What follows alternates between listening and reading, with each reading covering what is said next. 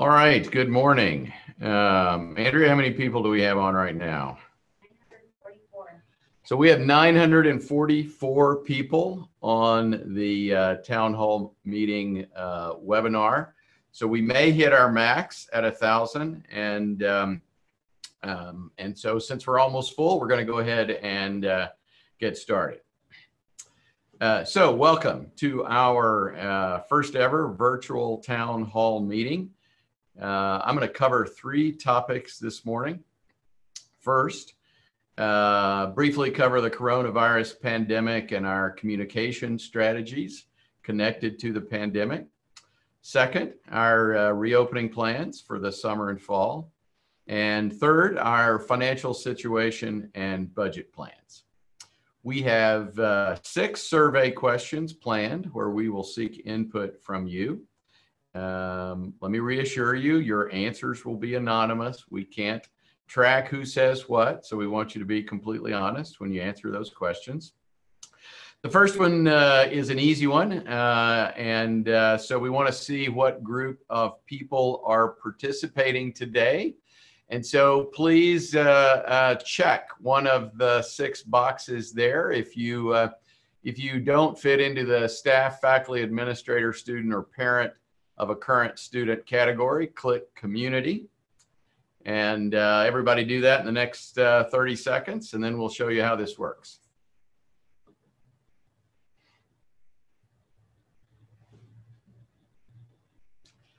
"15 seconds, and we're going to close out the response.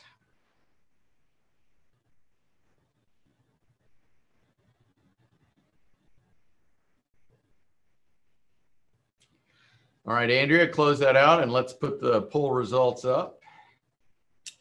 And so you can see who's on the call. We have 572 staff members, 269 faculty members, 60 administrators, 25 students, 22 parents, and 12 in the other category.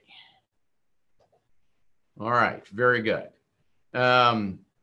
All right, so after my presentation, which I hope will be less than 30 minutes, we will take questions on any topic.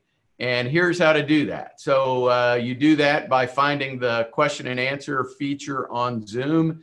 It's usually either at the top or the bottom. On the computer I'm looking at, it's at the bottom. On a tablet, it's often at the top. And you will type in questions there. There are too many people on the webinar to handle this any other way. And so again, Susan Shaw, who is helping me today, our Vice President of Communication and Marketing, will read the questions at the end, and then I will answer them or kick it over to somebody else, our provost or one of our vice presidents, our chief financial officer, David Hall, etc., to provide answers. If you would rather send an email to me directly, you can do that at president@missouri-state.edu. We will get all those questions answered in the next couple of days. And then the other thing to know is we're recording this, and it will be posted on the university website.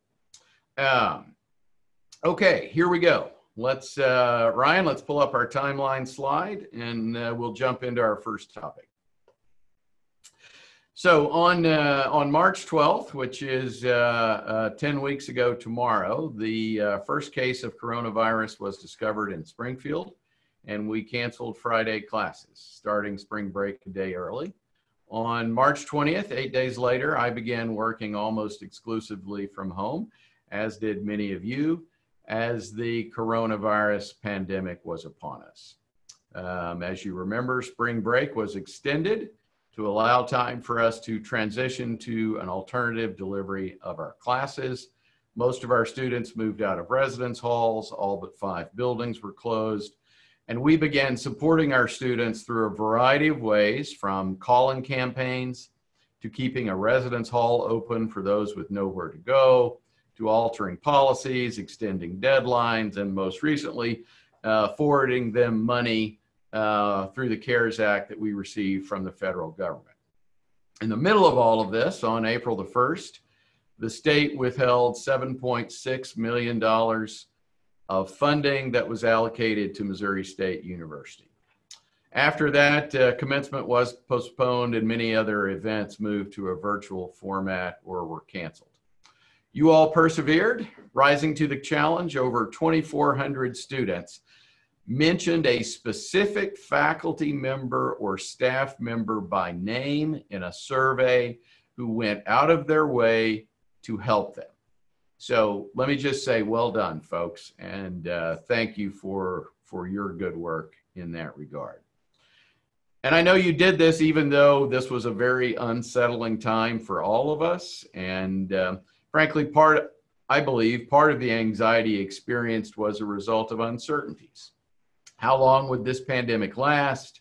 How many people would contract the disease in our community? What would it do to the university and our employment there? Were among the unknowns, and those questions are still unknown.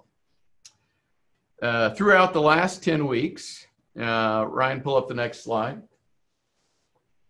Throughout the next 10 weeks and before, when the coronavirus was something far away in Asia, we tried to communicate what we were thinking and doing, as well as the rationale behind the decisions being made.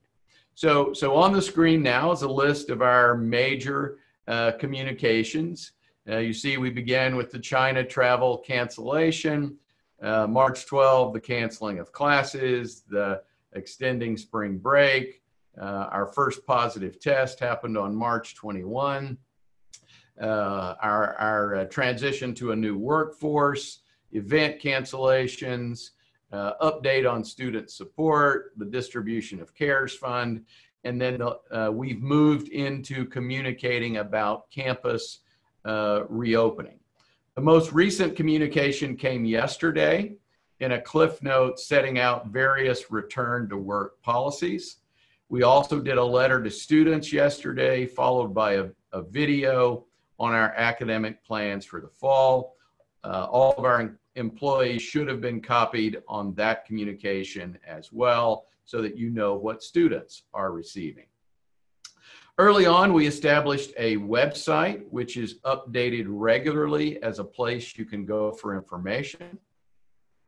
So here's what it looks like at times, and you'll stay on that first slide there, Ryan, and go back one. There we go. And so you'll see typically my cliff note is going to deal with this situation, whether it's the resulting budget shortfalls, whether it's a return to campus, whether it's a particular policy. And then you can also click on the red box, COVID-19 updates underline. If we do that, you'll go to the COVID-19 webpage. Let's move to that. And so, for example, this is what that looks like. It announces the virtual town hall, the new return to campus policies on there. On the left, there are a variety of frequently asked questions that you can click on for students, for faculty, staff, etc.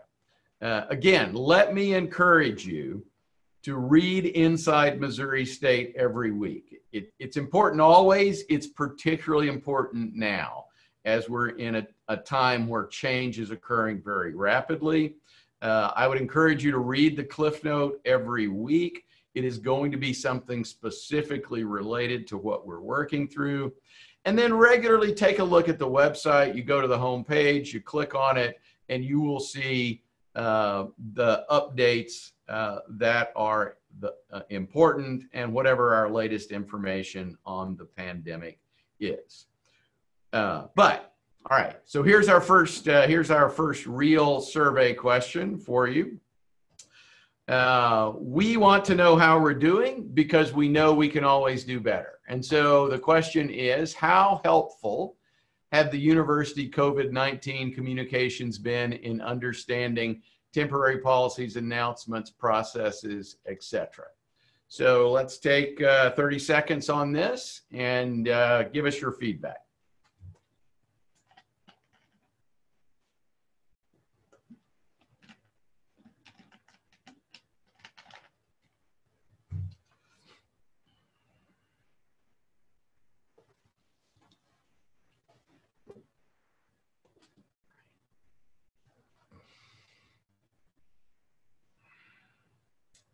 All right, 5 more seconds and then we'll close it down. All right, done. Let's pull the results up. Okay, good. 79% are pleased with the information that we are providing, and 20% saying we need more information. Again, we will work to do that. Sometimes in the middle of making decisions and doing planning, sometimes communication gets left behind.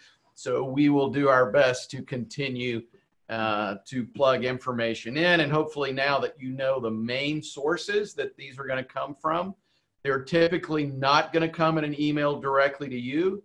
They're going to come weekly through the Inside Missouri State, and they are going to always be on this webpage. And so again, we will work on continuing the communication piece. All right, let's move on now to our reopening plans. And so our plans are to be reopened in the fall, albeit modified in ways to decrease the risk of infection. Again, with the caveat, assuming the virus allows that to occur. I want to spend a moment and talk about why we have made that decision. First, Springfield has done tremendously well in combating the disease. This was the data that was up on the Greene County Health Dashboard. You can track that as well anytime you want. And so as of Tuesday, we only had 16 active cases in a county of 300,000+ people. The only 8 people had died. 6 of them were very early on, all from the same nursing home. All of the deaths have been very early in this process. I was on a Mercy call yesterday and earlier a Cox call this week. There are only 3 people hospitalized, none on a ventilator. And so Springfield has done very well in managing the disease, and is now, our city is in the process of reopening. Every university in town, our community college, our public school districts in the area, everyone is moving back towards reopening because our leadership in the community and in our county have managed this extraordinarily well. Second, we believe we can do this safely if these kind of numbers persist. So we're modifying our class schedule to add internet, Zoom, and blended classes. We've established more first block classes. We will have more classes over a longer day. We have reassigned classes to larger rooms. And the goal is to spread people out over the day and to spread people out within buildings. We'll have limited events. We will have a different housing check-in and living plan. We will have a robust testing policy. We will have a mask policy for high-risk areas. We will add plexiglass where appropriate. That's in process right now.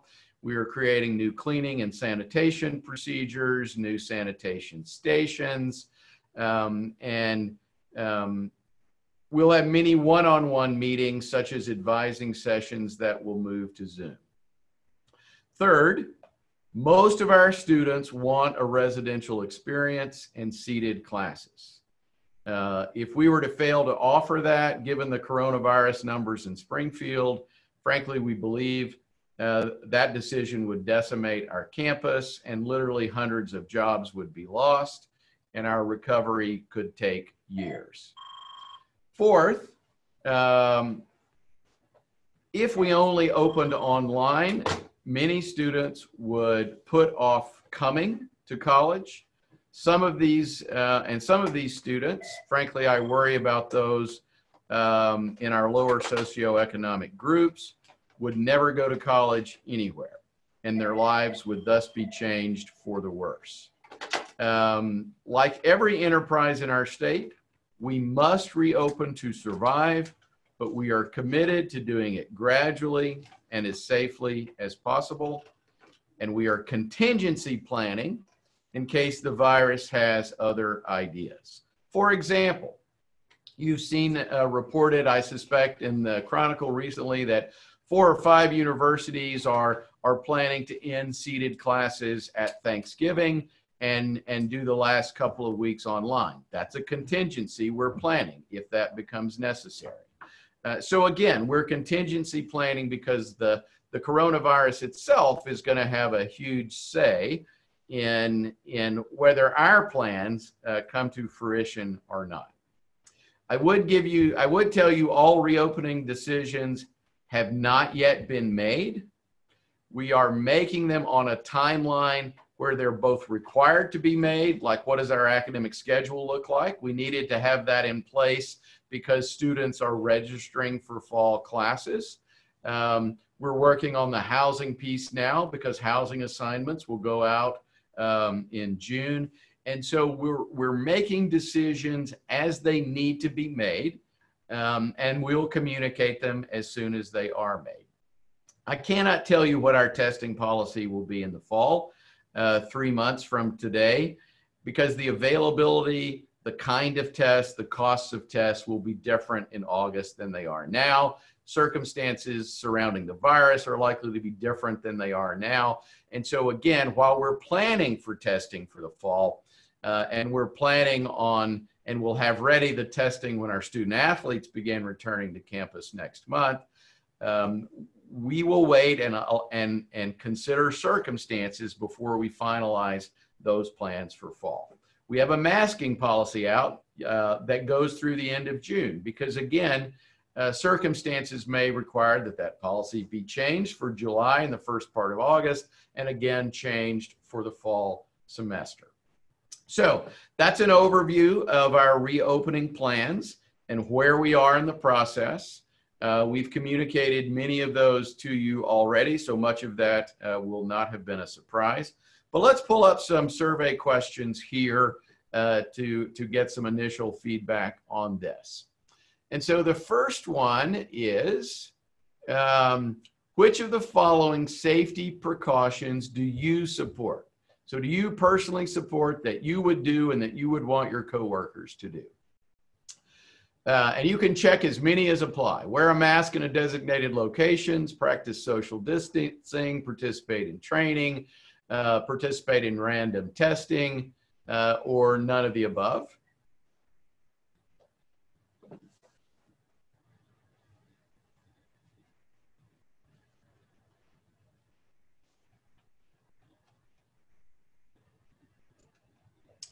Then you can scroll down, and the second one is, are you concerned for safety as you return to work? So we'll be gradually returning to work over the summer. For example, we're doing it slower and more gradually than either Drury or Evangel are doing it. I think Drury's return to work day was today. I think OTC's return to work day was Monday. We are doing it in a more decentralized way with divisions and units and cost centers managing that over the course of the summer. And so are you very concerned, slightly concerned, neutral, or not concerned? Plug that in. And then the last question, given what you know about the university's return to campus, what do you think about the pace of reopening? Too slow, too fast, passionate, let's see, too slow, too fast, reasonable pace. I don't think the university should reopen this fall. I think we should be open now. So you can fill in all 3 of those questions. We'll take about 30 seconds to do that, and then we will report the polling results.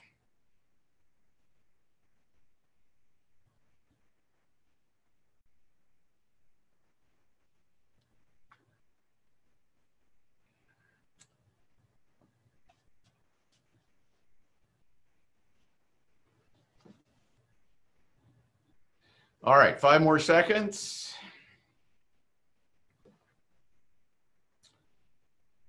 All right, Andrea, shut it down and let's show the results. Okay, in terms of safety precautions, good support for masking and social distancing, 60 to 65% support on training and testing. All right, very good. Can you scroll the next question up, Andrea, or do I need to do that? All right.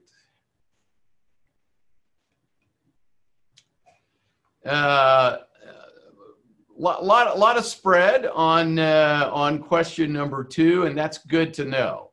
I was very interested in these responses because I need to have a sense of what you're thinking. And so about a third of you are very concerned about coming back to campus, and I understand that completely.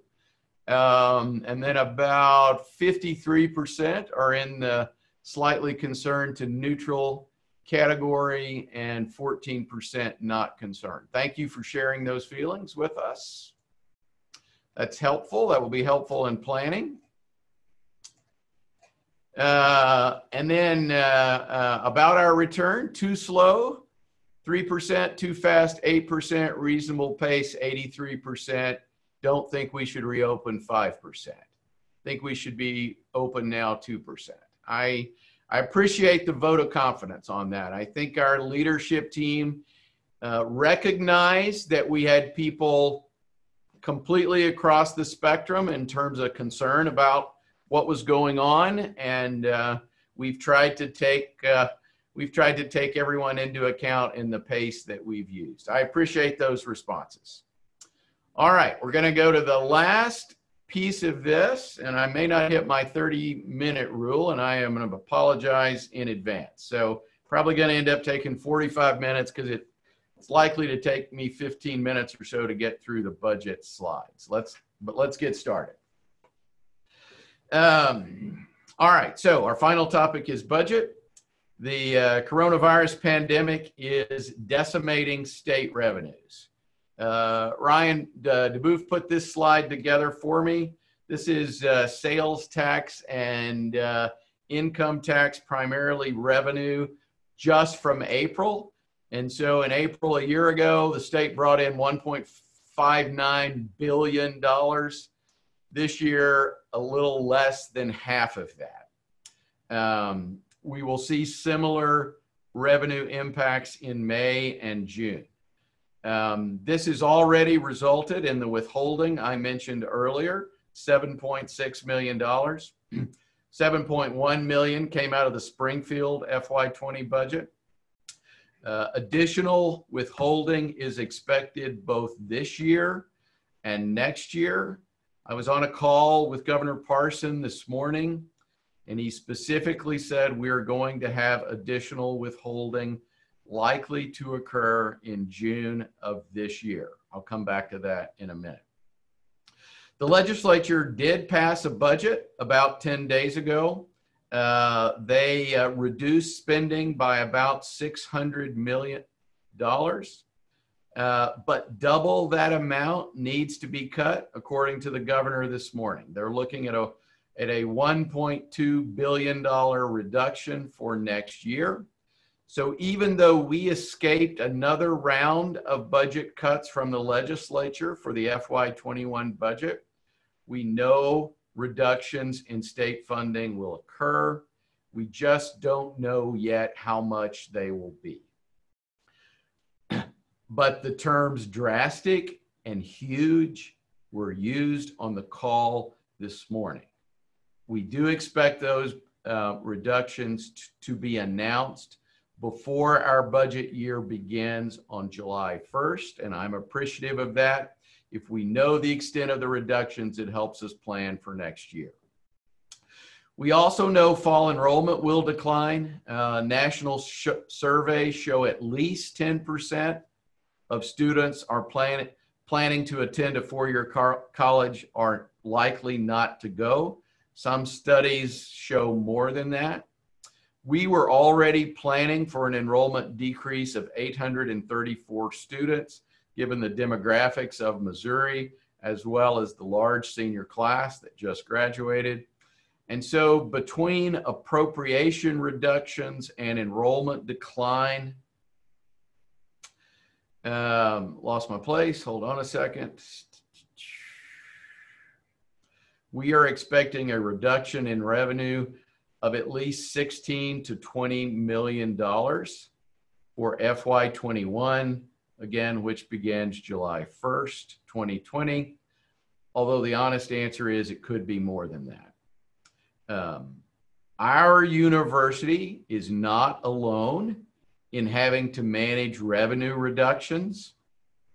I've asked Ryan to keep track of what other universities are doing. These are some of the universities that have already announced salary reductions, furloughs, layoffs, and you can see it is impacting major universities all across the country. For example, the University of Tulsa is on this slide, 3 hours down the road.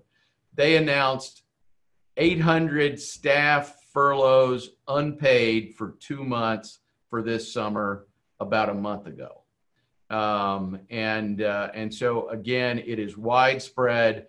I would be surprised if every university in America, maybe with the exception of some of the Ivy League schools and schools of that nature, are going to be managing through major budget reductions just like we are. In our own state, the University of Missouri has already announced a variety of budget decisions. They've announced almost 900 furloughs, 78 layoffs, almost 1,000 salary reductions. They are ballparking budget reductions of 3%, 12%, and 25%. That was reported yesterday in the Columbia Tribune as a result of a board meeting that the University of Missouri had. And their chief financial officer announced that the 3% option, the most favorable option, was the least likely scenario that they would be in. The University of Missouri at Kansas City has already announced a piece of what they will do. They're ballparking 12.5% to 17.5% reductions. And most importantly, they've already announced that every employee earning between $50,000 and $100,000 will see a 7.5% reduction in their pay. For employees earning over $100,000, they've announced a 10% reduction in pay, and that is for year FY21 that starts on July 21. I share these things with you not to scare you, but simply to let you know that everyone is managing through a very challenging budget year. You probably also have seen that 2 public universities in Missouri have declared financial exigency and are in the process of terminating employees permanently. We are taking all reasonable steps to avoid these options. As you will see in the next slides, we have no plans to announce any kind of financial exigency. How we decide what reductions, so how do we decide what reductions to make? And so I want to show you the budget principles that were adopted by our board on Friday of last week. This sets out that for the budget beginning July 1, these are the factors that will go into play. Do they generate potential savings? How will they impact the university's mission, with academic quality and accreditation our #1 concern? How will they impact employees and workforce morale? And then you see the others here. Let's go to the next slide. But we have said we will continue to have some strategic investment. And you'll see that as I go through our budget slides. And we remain committed, as does our board, to transparency in this process and seeking input from stakeholders. And so one of the ways we're going to do that is through the budget presentation I'm going to begin here shortly. All right, so let's get into our budget slides.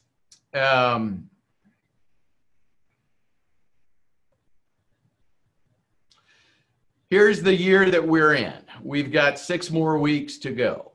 And I would tell you, we were doing really well until the pandemic hit us. Here's our revenue. We had forecasted $114 million of revenue through essentially tuition fees, offset by scholarships, and we had hit that. Let's go to the next slide. And this slide shows you our budgeted expenses were $191.8 million. Again, that first slide doesn't have the state appropriations in it. That's why you've got a negative number at the bottom here. But we have worked hard to reduce expenses beginning in March, and we have been successful. So what this slide shows you is what our estimated expenses will be through June 30th. And so we're estimating that we're going to have saved about $6 million in expenses. And we did that through intentional strategies like a hiring freeze, building closures to save utilities, cancellation of all travel, the creation of a 2/3 pay policy. We now have 164 people that are not doing work. They are at home, not doing work, still receiving benefits, still receiving 2/3 of their pay. That is helping us save money. We have voluntary pay cuts by our executive team over 2 months. That'll save over $100,000. We've postponed 133 maintenance and repair projects, etc. So we're working hard to save money and reduce expenses because we know there's a $7.1 million loss in state appropriations coming. Let's go to the next slide. And so here's where you see that state appropriations decrease.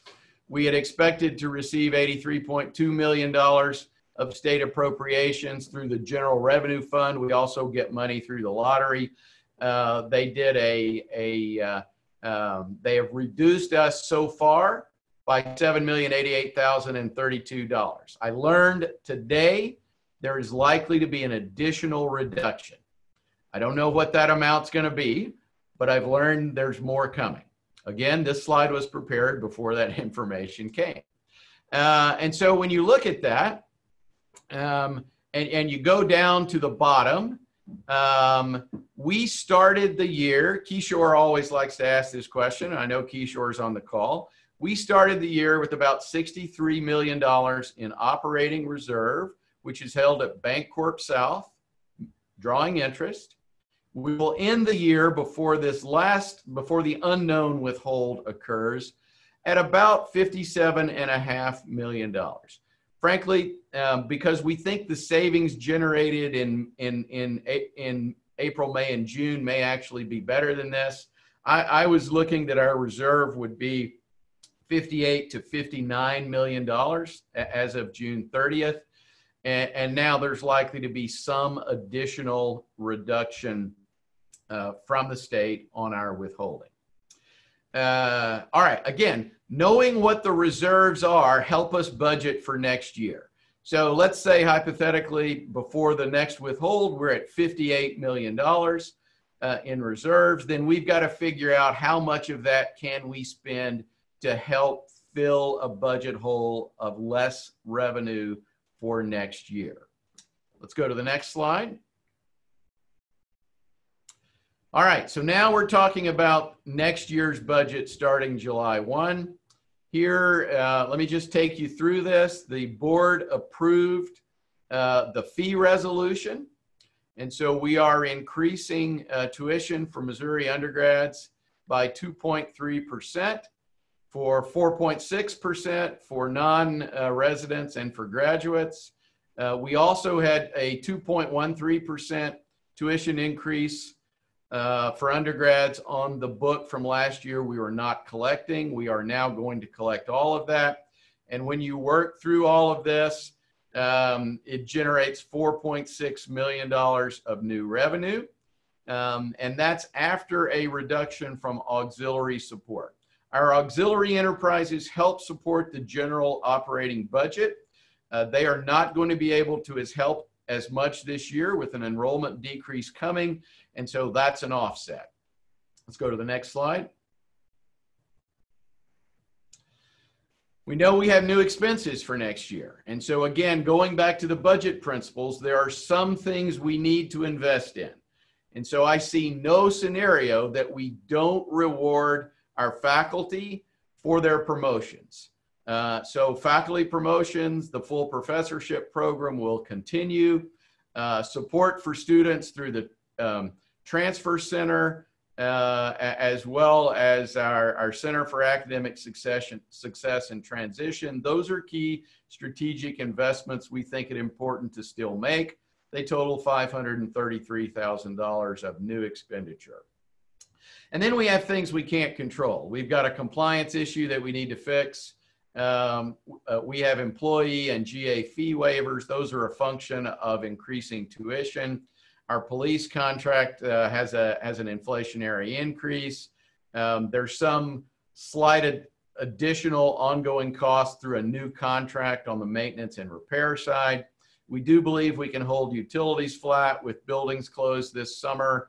Property insurance goes up. Our IT and ERP contracts have inflationary increases in them that go up.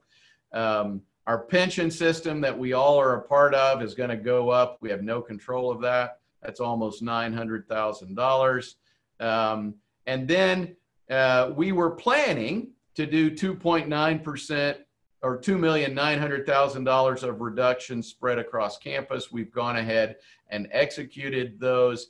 And so at the end of the day, when you add the pluses and the minuses, we have almost $600,000 of new revenue, in part because we've done those $2.9 million of cuts.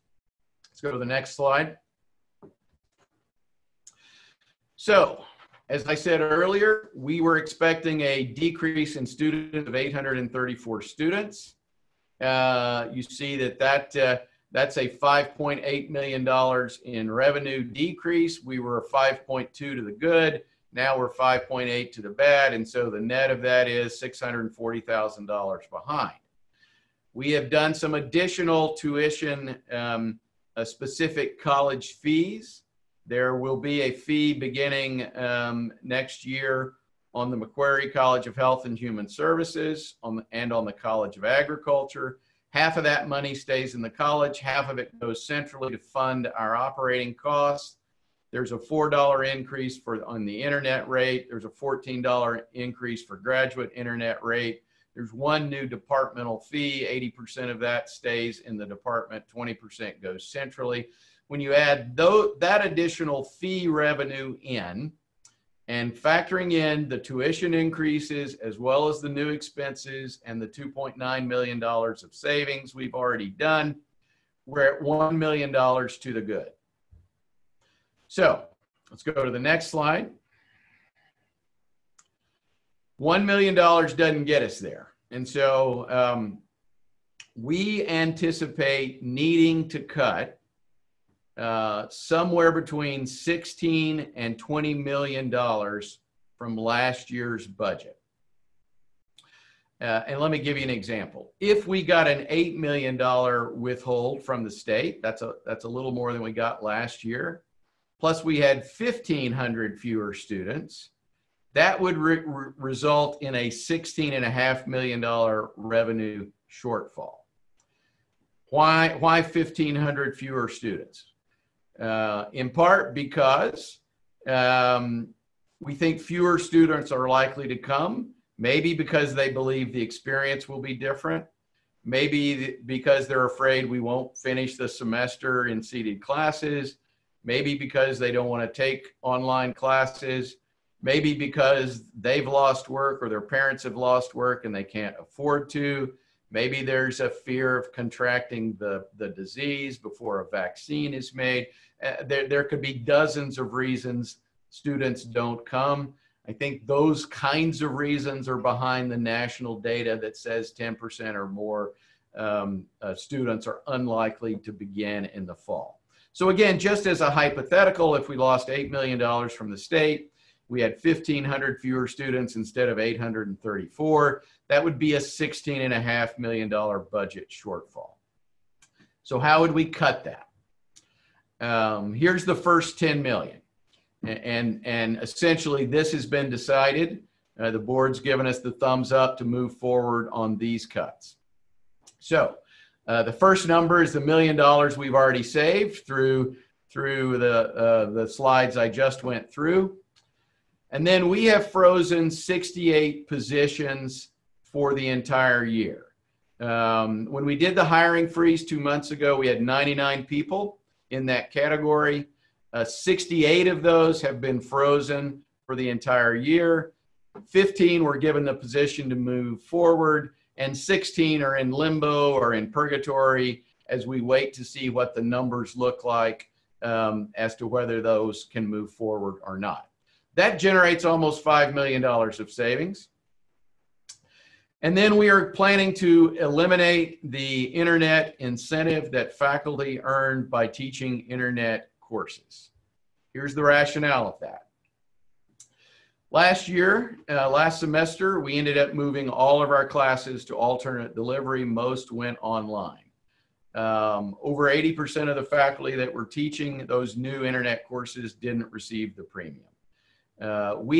In the fall, we will have about 30% of our credit hours online. So this number would be even bigger. We are contingency planning in case all classes have to move online. We are doing all classes online this summer. We are frankly now working in an environment where a faculty member should expect, as a part of their reasonable job, that they are going to have to deliver classes through an alternative way, typically online. And so this incentive, which began about 15 years ago when we had no classes online, and it was to encourage people to begin that work, frankly, the circumstances of the world and our finances no longer justify its payment, and so it will cease. Then we have delayed opening the new residence hall. Brian Majors was very helpful in our working out putting that off because it will not be needed. And so that saves additional money. We're reducing our repairs and classroom budget updates by 25%. And then because we're not purchasing the new residence hall, that money will earn interest. And so this gets us to the first $10 million of savings. Let's go to the next page. How do we get to the second $10 million of savings? So likelihood there is that we further deplete our ongoing repairs and upgrades budgets. The President's Enhancement Fund, which has about $1.1 million of ongoing money in it for special projects, emergency kinds of funding, gets reduced by a quarter. Frank's academic equipment budget is reduced by 3/4. Travel, all budgets all across campus is reduced by half. And now you see we begin to plug in reserves, $4 million. That takes us to the $16.6 million of savings. That would get us to that scenario I shared with you of an $8 million appropriation decrease along with a 1,500 student decline. Frankly, that may not be enough. And so where do we go beyond this? And here's where we're gonna, this would be our last resort. And so we've got an option here, and we're gonna ask you all to weigh in on this. Let me explain it slightly. If we, so much of our budget, over 70% is personnel costs. And so now we began looking at personnel costs. Option number one would be layoffs that would generate, after we paid state unemployment, about $3.3 million. That would require layoffs. If a person was making $50,000 plus benefits, that would require 53 people to be laid off. That would then generate the $3.3 million. Most of those people would be in the staff category. And so that would get us to the 20 million on option one. Instead of layoffs, if we did a furlough system, which you've seen many of the universities have already announced, this furlough that is costed out on the slide here, I mean, there are literally hundreds of variations that you can do, and I'm not saying this is the one that we would do, but this one would say any employee making between $40,000 and $100,000 would be furloughed 1 day every other month, or 6 days. That's the equivalent of about a 2.2% salary reduction. Any employee making $100,000 or more, including me, would be furloughed 12 days next year, or 1 day a month. That's the equivalent of about a 4.6 or 4.5% reduction, or twice the above. That would generate right at $3.4 million. And so you see that gets us to $20 million. What would all this do to our reserve? Well, we were at 58 million. I'm presuming we're going to get another 5 million withheld by the state. That would bring us down to 53 million. 4 million here would bring us down to 51 million. And then if we're above 20, I think the likelihood is we plug in additional reserves. And so if we were at 23 million in reductions, then we're down at 48 million in reserves. Our board has set a floor that we need to keep $40 million in reserves for in case we have to make payrolls. That would pay 3 payrolls. And so we need to hold some reserve in reserve, because frankly, FY22 could also be a challenging year. Let me stop there. I know there are lots of questions about all of this, some of which I'll be able to answer and some which have not yet been decided, but I want you to weigh in on the furlough option. And so here's our last survey question. And before you vote, wait for me, before you vote, only employees vote on this question. If you're a community member, a student, a parent, please do not vote on this question. This is a employee-only vote. Here we go. If we reach the point in the budget process where we are forced to implement furloughs or layoffs, which is your preference? We're going to do 35 seconds. Vote now.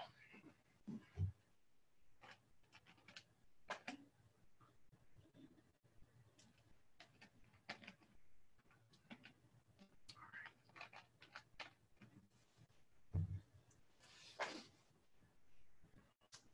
15 seconds.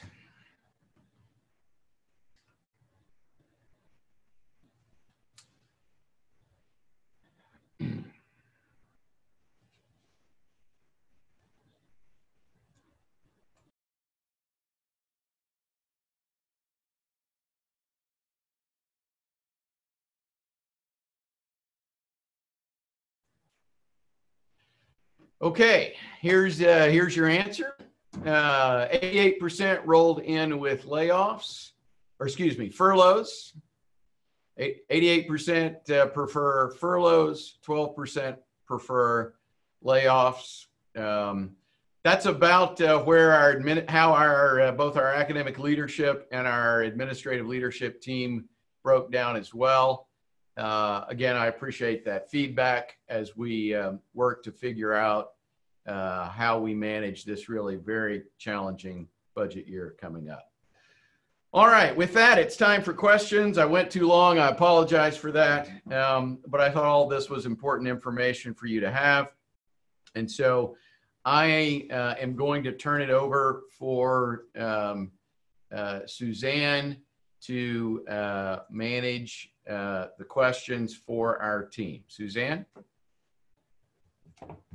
Okay. We have a lot of questions. I thought we might. We're gonna stay here as long as we need to answer questions. Okay, so I've been writing as quickly as I can, kind of pulling them and grouping them. So we'll start initially with cost savings, since that's just where we've been. So the first question was, will furloughs include faculty? Yes. What positions would be affected by the layoff if we had layoffs?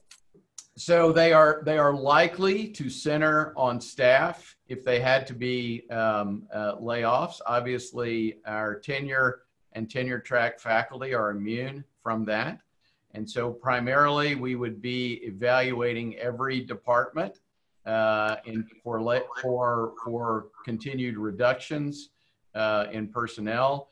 I would say if we have to go the layoff route, because we've already reduced our force by, I think, about 170 people over the last 4 years. If we did another 50 reductions, we would have essentially reduced our workforce by 10%. And that's a significant decrease. And frankly, that's one of the reasons I lean toward the furlough side as well. And it shares the pain equally among kind of everyone. So with regard to faculty being furloughed, how do you address that when they have classes they are teaching and preparing for throughout the week? Yeah, that's going to be a challenge. Other places have done it. I don't have specific answers for you, but no, that would be something that would be worked through our academic leadership side. Would you allow employees to move to 75% during this time? That's an option. Would this be voluntary? It could certainly be voluntary. Again, you know, if we're looking at ways to minimize the really awful personnel kinds of decisions, you know, that's a piece of how layoffs could be managed, is that more people are engaged and you reduce the number of people working 100%. Okay.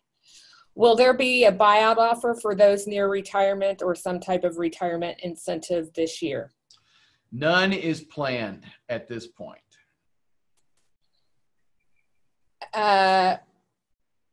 Will there be more aggressive fundraising to offset the budget cuts?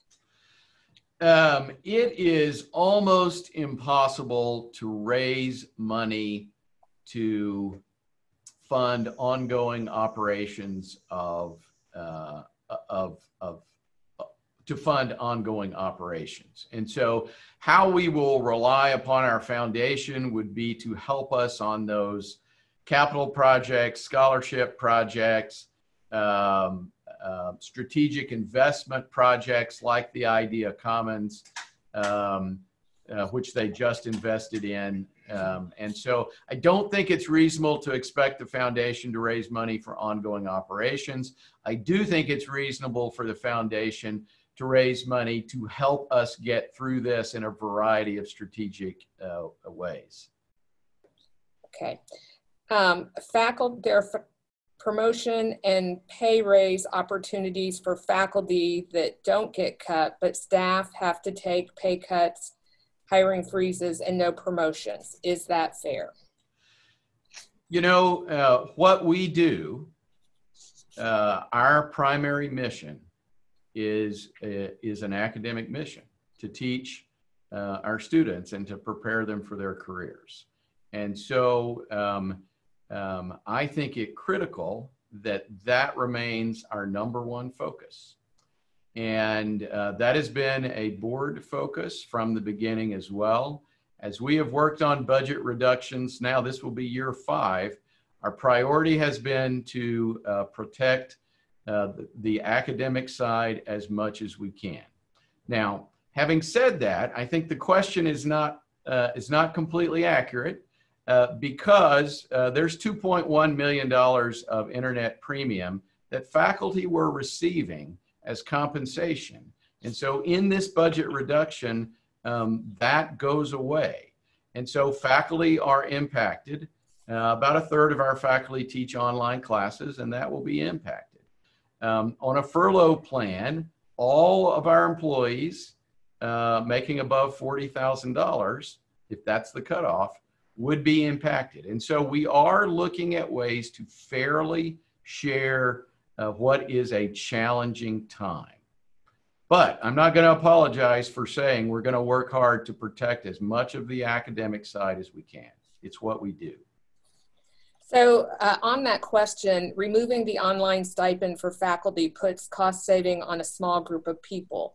Will there be a review of these faculty where they were the ones taking a large percentage, where this stipend was a large percentage of their pay?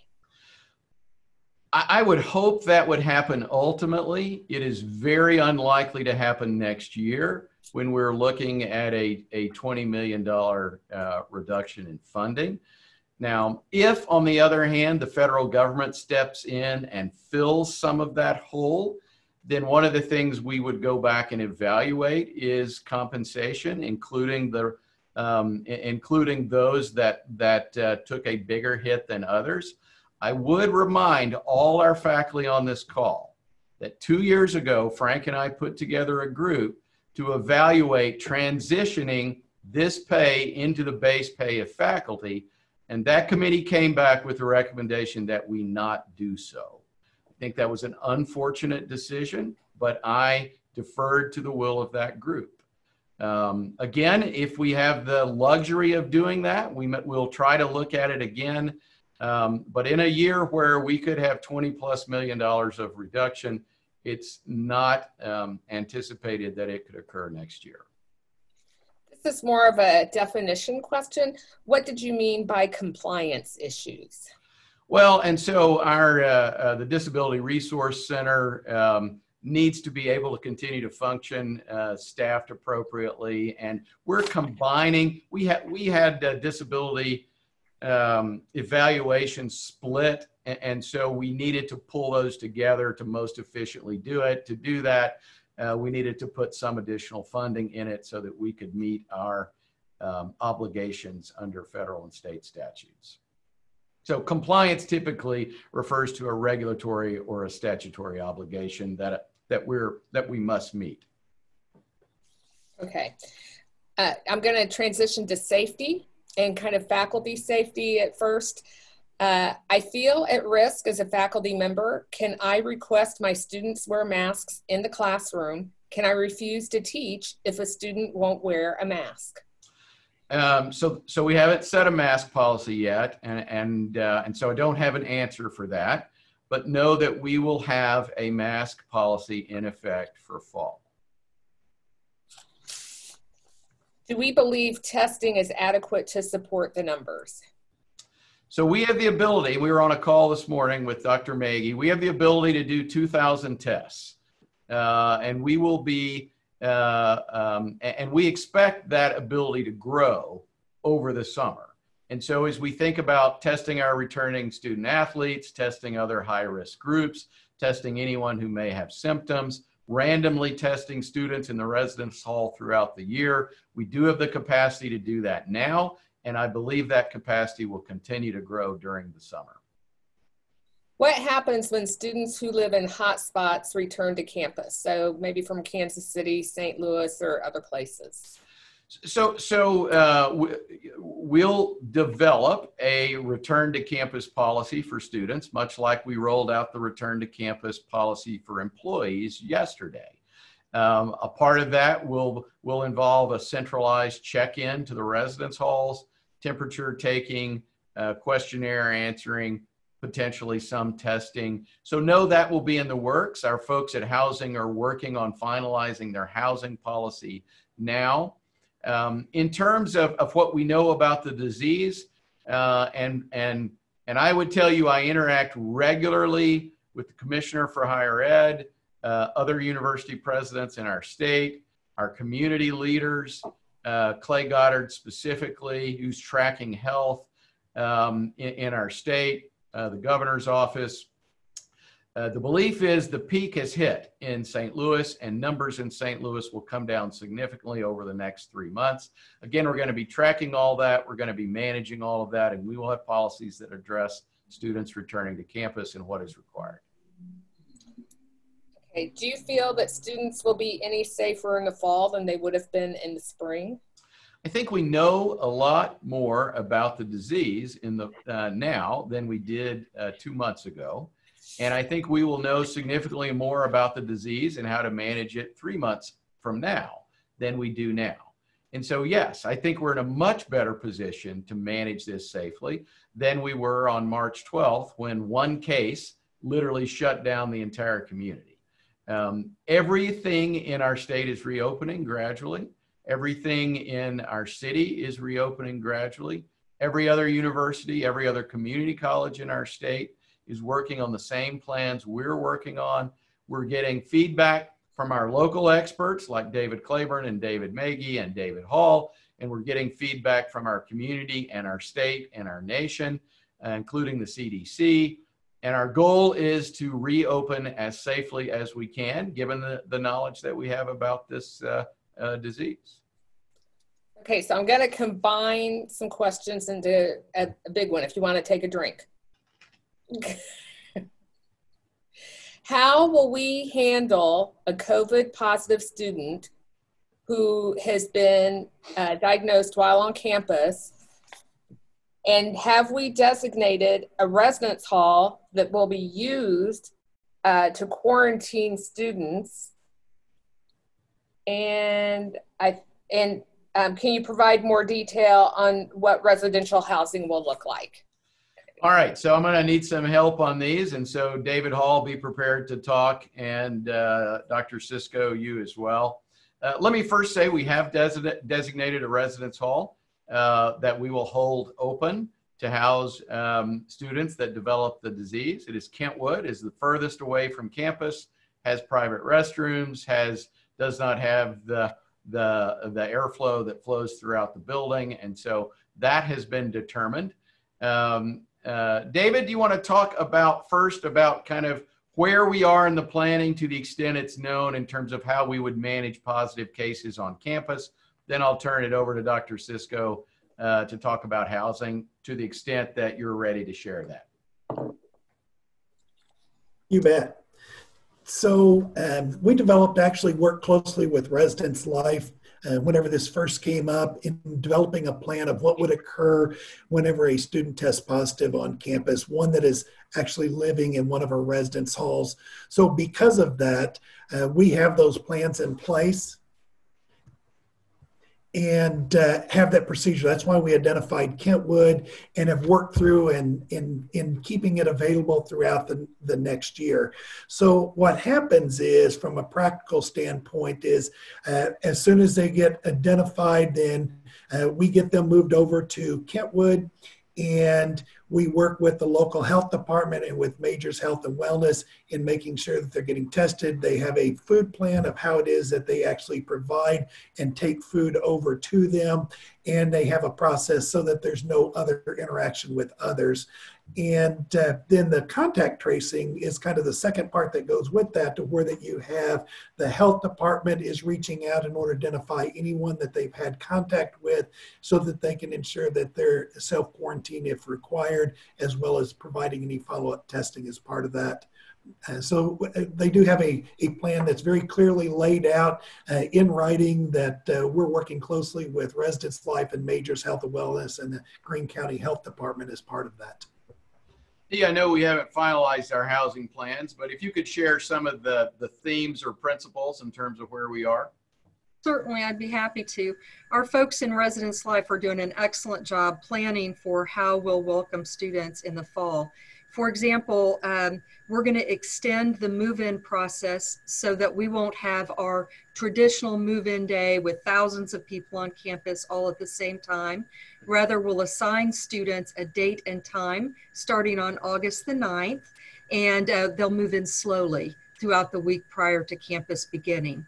We'll have a central check-in where students and the person helping them will get information that will be helpful to them about moving in. We're going to have a private room option. So students who maybe aren't comfortable having a roommate could select that option to have a private room. That's new. We've allowed returning students in the past to do that, but not our first-time new and college students. We're looking at all of our policies, for example, visitation, and we anticipate we'll have some changes there to reduce risk.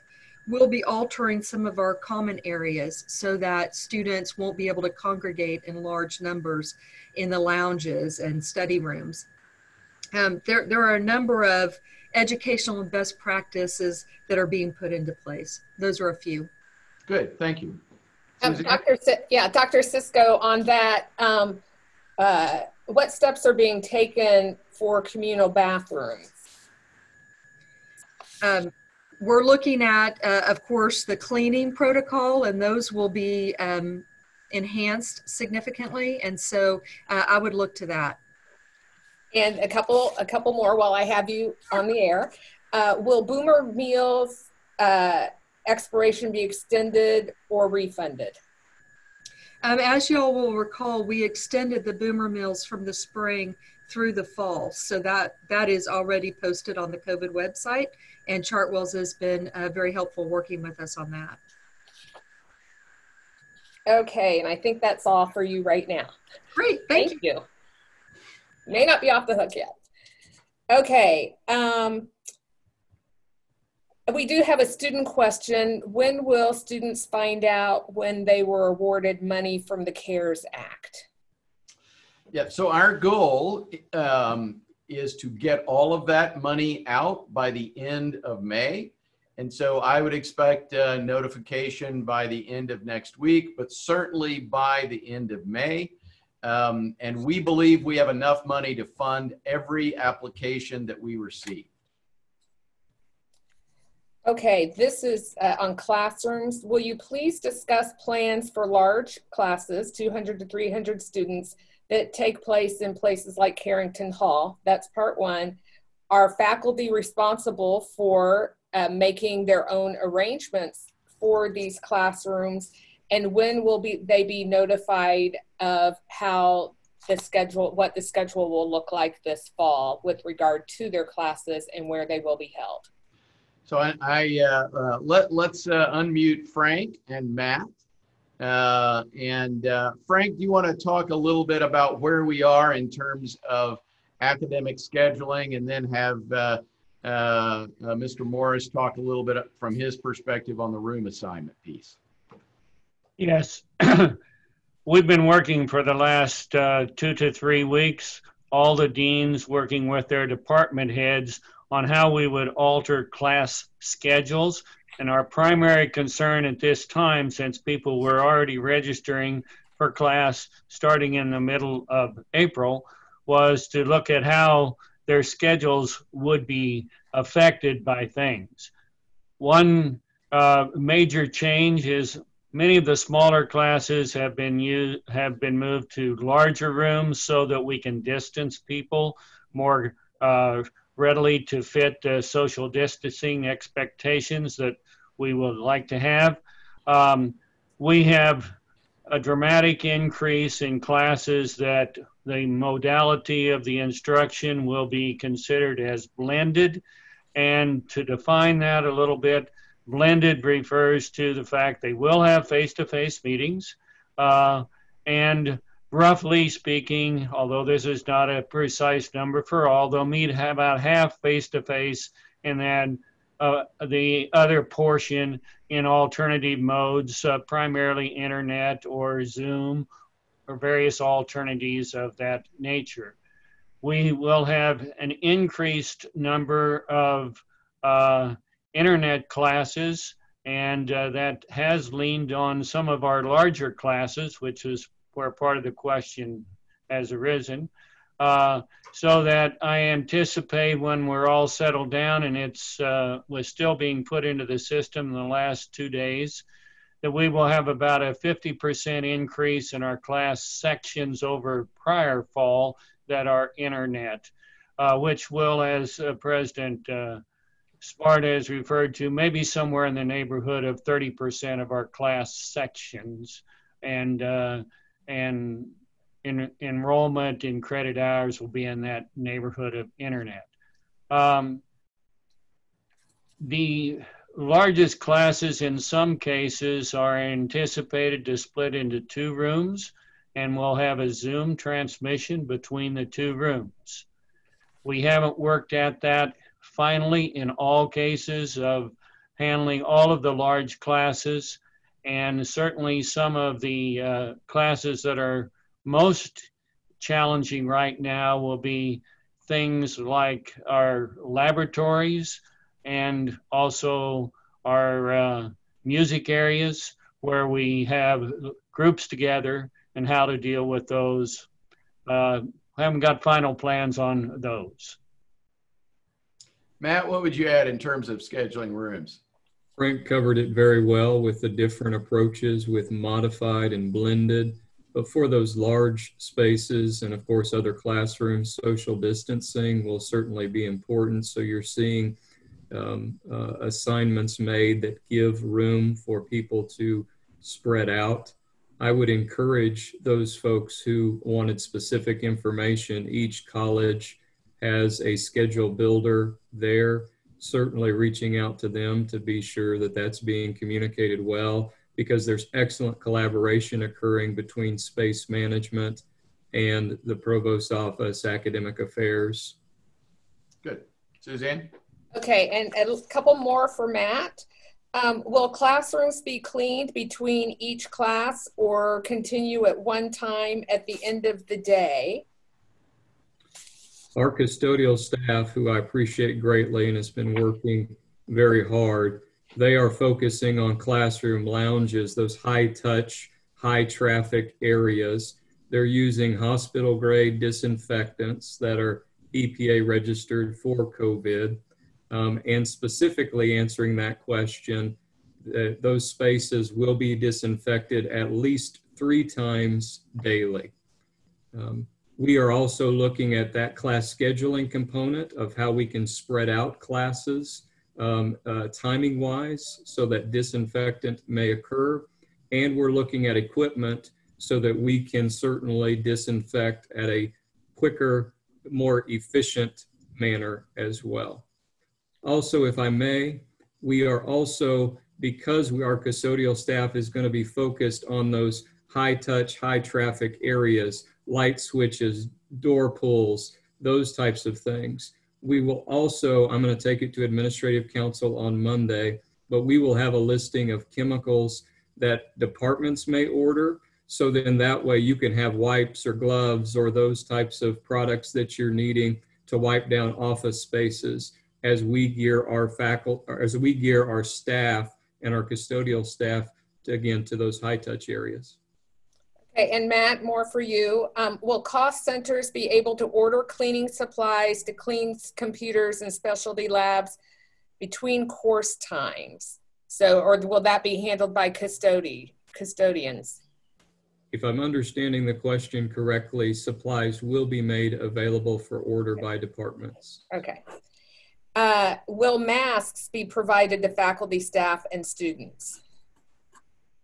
Karen McInnes, our emergency preparedness manager, is working with all cost centers. They provide her who needs masks. She provides them masks. And another question still in your area, will custodians receive hazard pay? No. Okay, and I think that's all I have for you right now. In general, what steps are being taken to ensure safety of at-risk faculty and staff with pre-existing conditions when they are returning to campus? So, you know, as each dean was working with department heads and faculty in terms of assigning classes to teach in what modality for the fall. And so I'm confident that many of those folks have had their classes transition to an alternative delivery mechanism.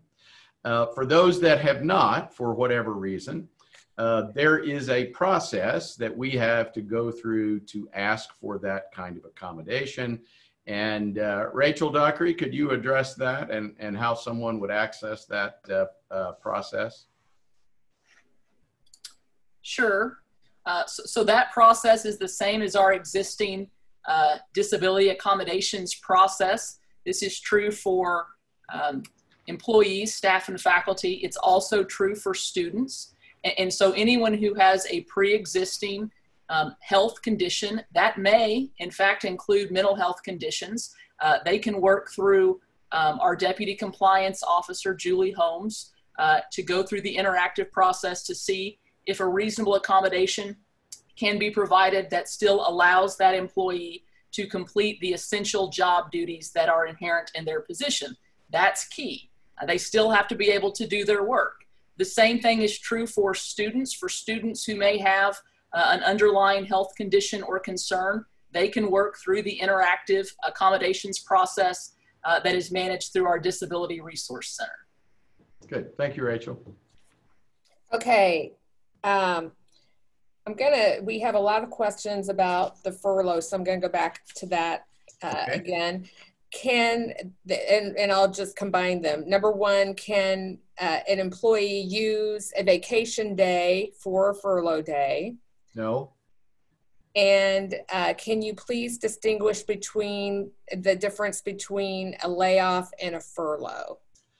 So in a layoff, someone stops being paid, stops receiving benefits, and is in essence no longer employed by the university, except that we would hope at some point to have the ability to call them back to work. A furlough, you keep your benefits, you keep your ongoing pay, you would just lose a day of pay either once a month or every other month, depending on which category you fit into. You remain an employee, you keep doing your job except on the furlough day, you keep getting paid, you keep getting benefits. Okay, and I apologize, I jumped here. I had one last question with regard to the academic side. Have we considered shortening the semester in any way? Perhaps ending at Thanksgiving, eliminating weekends, or Everyone should know we're contingency planning, right? Everyone should know we're contingency planning because we don't know what the pandemic is going to look like in July, August, October, November, December. And so, we're contingency planning. What if there's a big flare up this summer? How would we start? When would we start? We're contingency planning. What would happen if there was a giant flare up in December or late November? What would we do? And so, yes, the answer is yes. We are planning that. We think it makes most sense to start on schedule, which I think is August 17th. But we are contingency planning if we needed to move to a different delivery as the cold weather comes for the last 3 weeks of campus, et cetera. We don't think it's a good strategy to make that decision today. And I might add that all faculty, as they prepare their syllabus for the class, have been asked and guided in putting at least the basic element of their contingency plan for that individual class. If a change had to be made in the middle of the semester or near the end of the semester, how would you approach it? Yeah. And the Provost Office through the Faculty Center for Teaching and Learning is offering significant training to help faculty be ready for that. I think we've got over 150 people already signed up for summer programs to help them be prepared to deliver a strong finish to their class should the last 2 to 3 to 4 weeks have to move online. Okay, there is a question, how much is in the bank for Missouri State and as a part of the university operating reserves?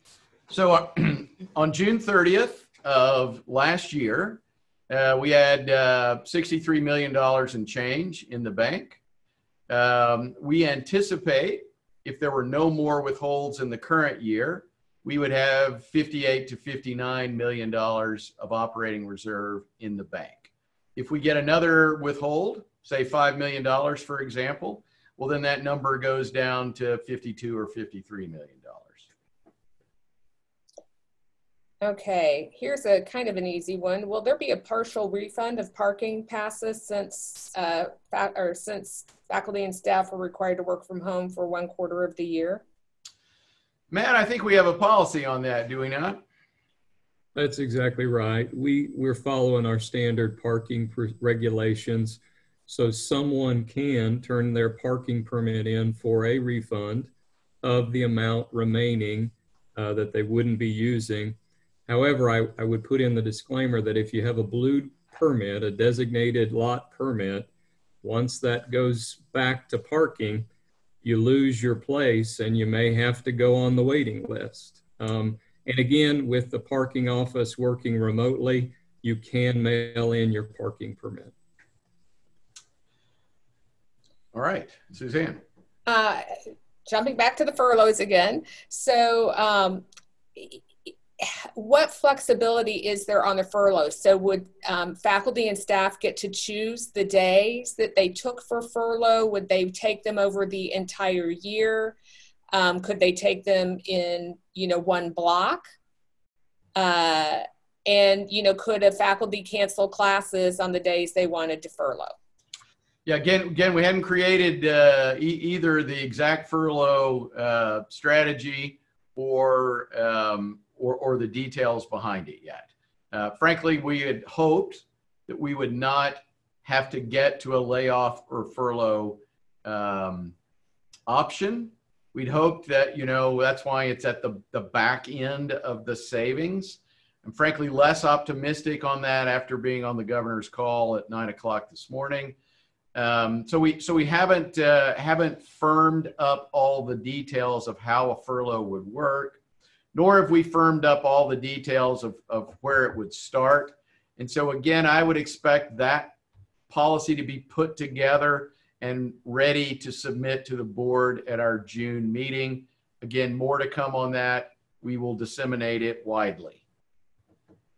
Can you please expand a little bit on how someone is labeled a non-critical worker? And does that mean, and the stress that comes with that, and for those who've worked for a long time at the university, should they feel at risk? And I'm going to get Ryan. Ryan? You may be the best person to help me on this because you put that policy together. Yeah.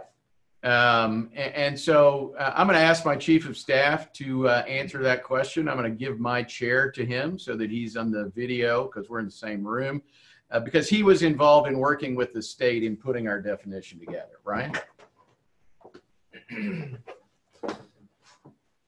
We worked from guidelines established by the federal government, and those were uniform guidelines used throughout the state in all areas of state government. There is not a hard line on when somebody is determined to be a critical worker. It's been a month and a half since I worked on that policy, so I don't remember exactly all the definitions right now, but we did work from a uniform set of standards in determining that it looks primarily at there were categories of employees that could fit into particular duties on campus. It is focused at the top end at the most critical of employees are those necessary to preserve the physical plant of the campus, to be sure that buildings don't burn down or deteriorate, to be sure that we don't have problems in the physical state of campus. From there, you look at life safety and animals on campus, and then we had to figure out what operations did we need to continue during this time to support students. So for example, when we were determining who our critical workers were, many universities were shutting entirely down their campus and closing all residence halls. That was not an option for us because we had a certain number of students that didn't have anywhere to go if we kicked them out of the residence hall. So that opened up another set of critical workers for our campus because those students needed access to food. We needed to be able to keep the residence hall minimally staffed to support those students and things along those lines. Good. Let me add a thought here. And so let me just respond, hopefully to the sense of that question as well. That was a great answer, Ryan, that I could not have given. It doesn't reflect your value to the campus, right? I mean, it simply was a designation of there's some people that have to work from here. So you can't work from home and disinfect a residence hall. You can't work from home and make sure the powerhouse doesn't explode. You can't work from home and provide security to the university typically. And, you know, be in the dispatch center, et cetera. So a lot of those designations were just people that had to work on campus to be able to do their jobs. All of our workers are valuable. And so the fact that whoever asked the question was designated a non-essential worker will have nothing to do, frankly, with whether any reduction in force occurs or your job is eliminated. It's not a factor. Okay. We're going to turn to athletics for a minute. Why are we bringing back athletes? What sports can they practice or play while enforcing social distancing? And what sacrifices are athletics making? So, as we begin to gradually reopen, we will see probably beginning in June that many universities will open up things like weight rooms, training rooms, the track, for people to work out on their own. So don't expect any kind of competitive practicing of basketball or football, et cetera, to occur through the end of June. So I think, and that's within the spirit of the NCAA regulations. The second thing I would say is athletics is got to manage their budget just like we're managing our budget. So for example, they're already planning to lose over $600,000 of revenue as a result of the men's basketball tournament being canceled. They have to reduce their expenditures to match that reduction in revenue. They're expecting ticket sales, Bear Fund commitments, suite sales, et cetera, to go down. Again, I've told our athletic department they have to manage those reductions in revenue, that the university will not have the ability to step in and fill that hole. It is somewhat uncertain that we will play the football game with the University of Oklahoma. That would be another $600,000 reduction in revenue that, again, the athletic department would have to manage. I hope that game gets played. University of Oklahoma wants to play that game, but we've got a contingency plan in case it's not allowed to be played. And so athletics will be managing their own revenue shortfall, and are already evaluating travel expenses, number of games played, where games will be played, who they're played, personnel issues. You're likely to see reductions on the personnel side in the athletic department. And so again, they're expecting to have significant decrease in revenue, and will be managing that without additional support from the university.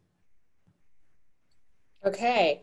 And I know we haven't come up with the furlough or layoff plan yet, but Still haven't come up with the furlough plan. Still haven't, but I think something for consideration. Would staff who were placed in 2/3 salary status in fiscal year 20 be exempt or reduced, furloughs, if Missouri State needs to implement furloughs in fiscal year 21? No, if in fact there is a furlough plan that is rolled out, anyone making above whatever the cutoff is, on the example I gave, it would be $40,000. Anyone making above that amount would contribute. Okay. This will be more of a Matt question. Are we looking at our air filtering systems, are they being cleaned? Are we adding new filters in that will help avoid the spread of COVID-19? Yeah, thanks for that. Again, I mentioned custodial, but I'm very proud as well of our maintenance efforts that are taking place right now. Of course, while the campus is quiet, our maintenance staff is going through the air handling units. They're inspecting them, they're cleaning coils, they're making sure that the humidity controls are operating properly. We're checking set points to be sure that temperatures are correct. We're making sure that the air flow rates are set at the maximum level according to standards specific for the spread of infectious disease. We're replacing air filters and gaskets. And so all of that is taking place right now, and appreciate the great efforts that are going on. Okay, so I noticed it's 12:02. I want to confirm with Andrea that we can extend beyond our 12. She says we can. Let's keep going. Okay, I've kind of been grouping. We have a lot of questions, so I'm trying to group them and pull out the ones that I don't think we've answered yet. Let's see. And I apologize to our audience.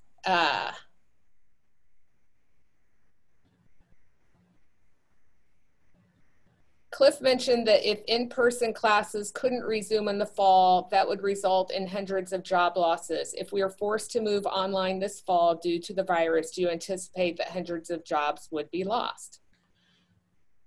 No, I don't.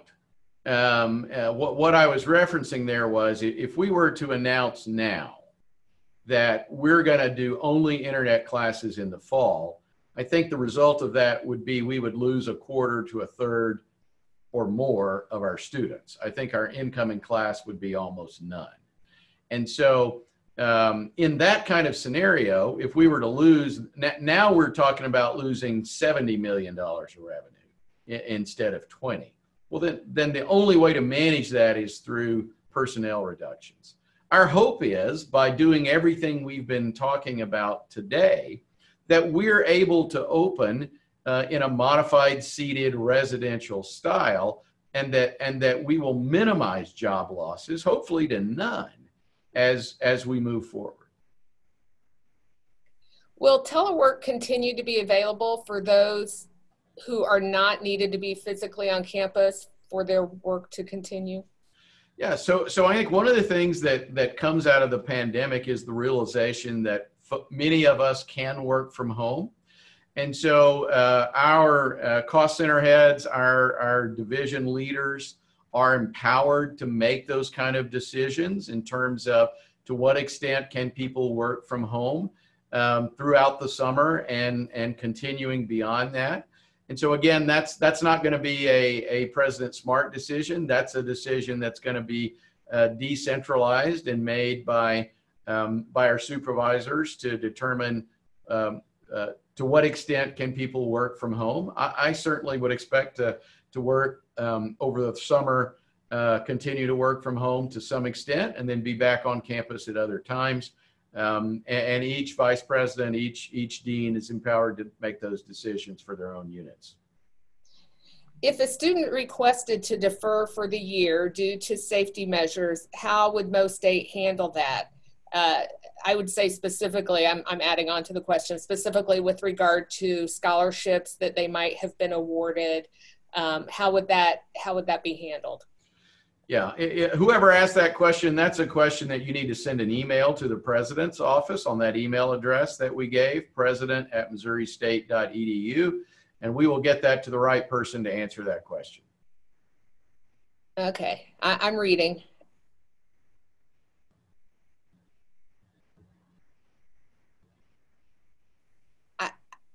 I think we've answered a lot of questions. I think probably one of the big things are masks.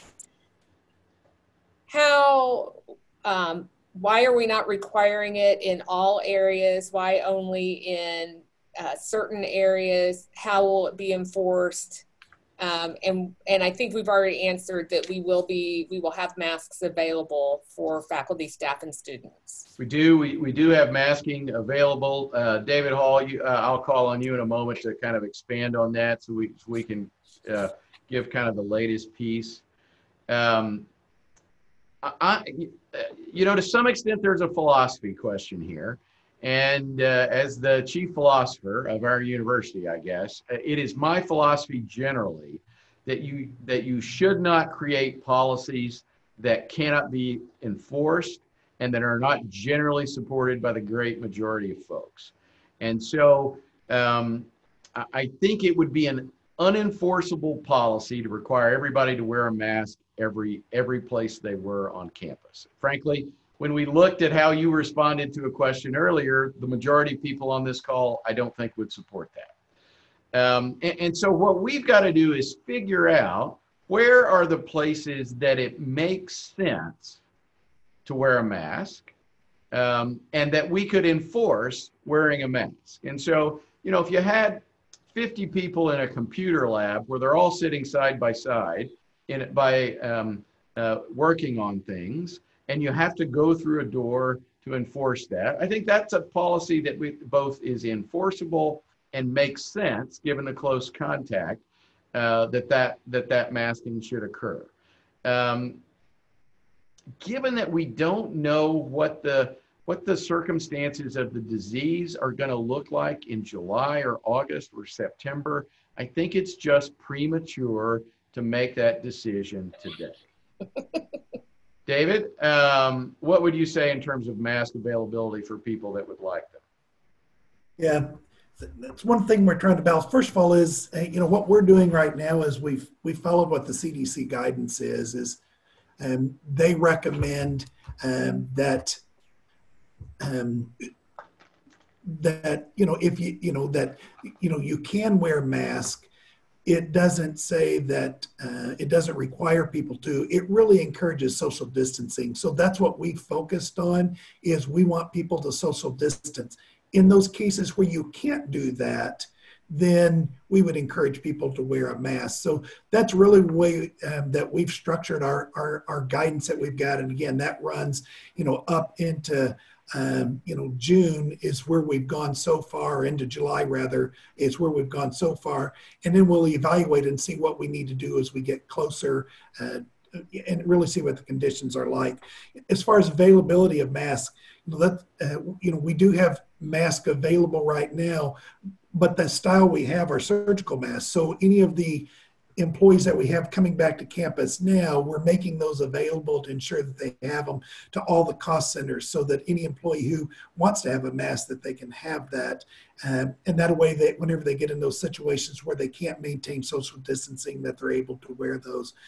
It's really, we don't have the capacity to be able to provide those to every single person, to be able to, every single student, every single person that came onto campus this fall. We just don't have a supply to be able to do, 25,000 people, and certainly at an exchange rate. Now, we are looking at what options we've got, but again, we don't want to be taking them from our medical community. So that's where we're looking at the concepts of cloth masks, things like that, and certainly encouraging people, if they've got that ability, to be able to use those. That's what I use. I wash it. I have 2 of them, so that way I can wash one and then I can switch out and I can wash another one.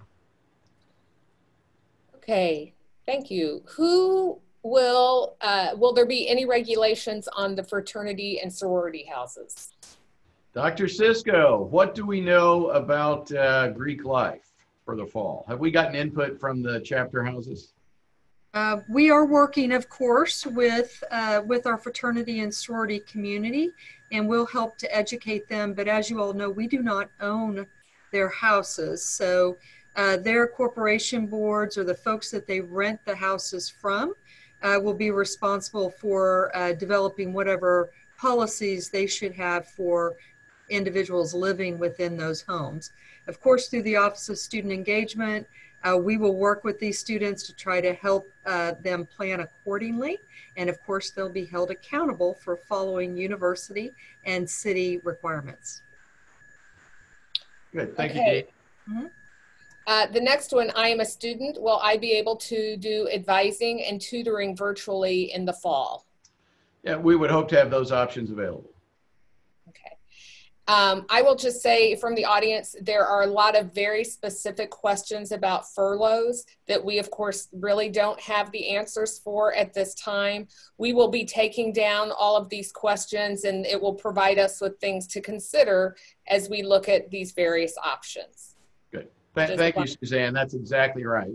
That's up next.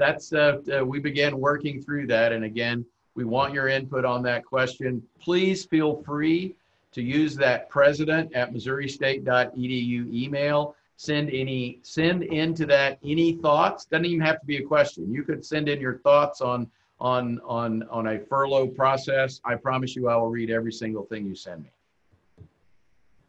Okay, this is, I don't know that we've addressed this one. Will students with higher health risks have the option to Zoom into seated classes?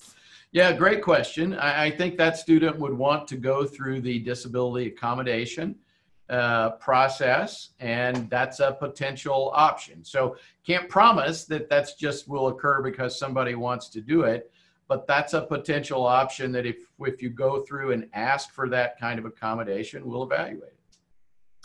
Question about dining halls. Most of the food is self-serve. Are they sanitizing tables and seats after each person, or what is the plan? All right, Dr. Cisco, back to you. What do we have a plan yet for dining halls? Yes, we are working closely with Chartwells, who is our food service provider, and they have a number of protocols they're putting in place, including cleaning, looking at how serving will take place. As you know, right now, they're serving food out of Garst as a to-go option. And so there could be a variety of different, I guess, ways in which they might provide food in the future, including social distancing, cleaning protocols, etc. All right, thank you. When we are talking about a hiring freeze, does that include student positions, GAs, etc.? No. Okay. When, Dr. Cisco, when will the Foster Rec Center open? Great question. Our auxiliary operations, Campus Recreation, Foster Rec Center, the bookstore, the Plaster Student Union are all gearing up to open the 1st of July so that we'll be ready for SOAR, which starts on July the 6th. Good. Will there be a protocol to maintain social distancing within hallways of our buildings? For example, one-way entrance and one-way exit. Mr. Morris, you want to take that one? Yes, there will be no specific directional signage. I would tell you, though, that there will be signage in locations where there's high transaction volume. For instance, the examples would be at the bursar's office or financial aid where you see long lines. There will be medallions on the floor reminding people to practice social distancing. Also out there on the Planning, Design, and Construction web homepage, there is a link to signage for social distancing. So I want to be sure that people are aware of that resource, that if you feel, hey, I'm in an area that I want to remind people about social distancing, there's a Boomer Bear social distance sign that can be printed and utilized in the various areas. How will study abroad programs be impacted this summer and fall? So we're not doing summer abroad at all. All those trips were canceled. Money was refunded. I do not anticipate study away trips for the fall. I think our hope would be that study away could begin again in the summer of 21. Jim Baker, anything you would add to that? No, I think that's true. We also have some study away programs that are domestic, and so we're looking at those based on where the faculty will be going. But I think there's going to be very limited travel for study away programs. Maintenance personnel were told if they took 2/3 leave, there may not be a position for them when they return. Is this true? You know, it's hard for me to respond to I was told questions. But so let me just say this. We have no plans to lay a single human being off as I sit here today. And so our strategy, our anticipated strategy is over the next 2.5 months, people on 2/3 pay category will return to work. That, as I sit here on May the 20th, that's our plan. But again, there is significant unknowns out there in terms of how much state appropriation reduction, how big a drop of enrollment we're going to have. But no one on a 2/3 pay category, none of you should assume your job is gone. What are the plans for fully opening the library this summer? Frank, are you aware of that?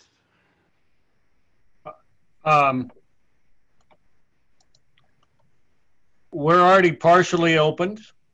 At this moment in time, the gaining of a book would be you order it and you can come into the lobby area at I think it's 3 to 5 in the afternoon. I might have that off by an hour, and you can pick it up. So it's not a go in and search yourself, but we will be opening in stages as we go on in the next few weeks, and it will be limited hours, but those hours will be dependent a lot on the usage we have.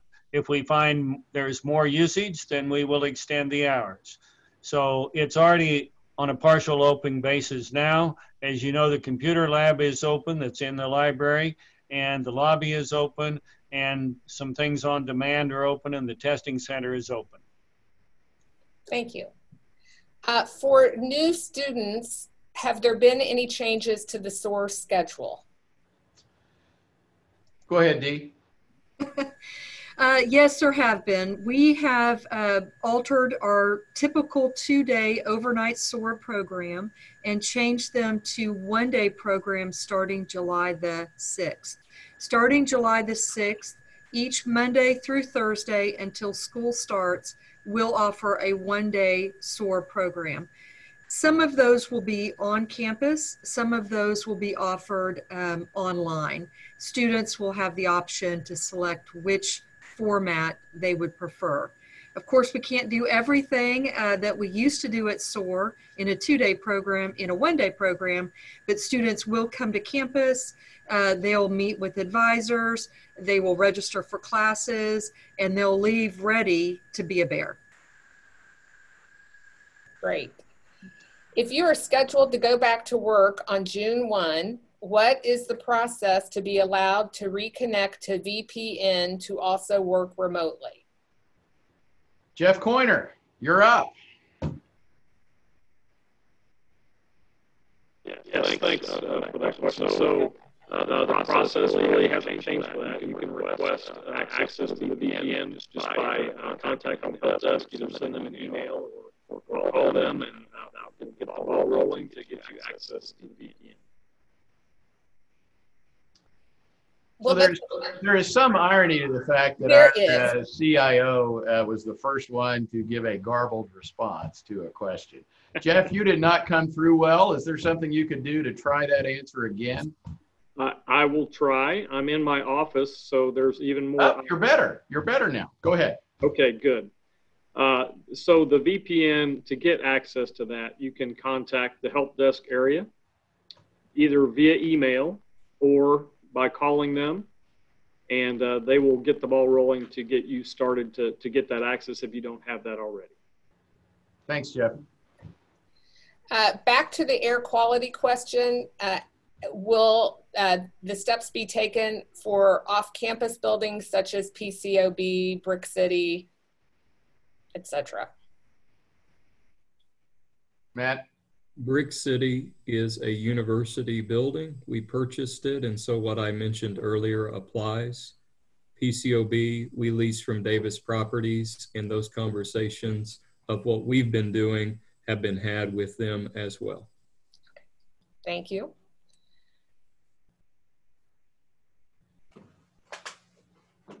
Okay, given that we will be receiving international students from all over the world, including China, what plans are in place to receive and settle international students as they arrive for fall semester?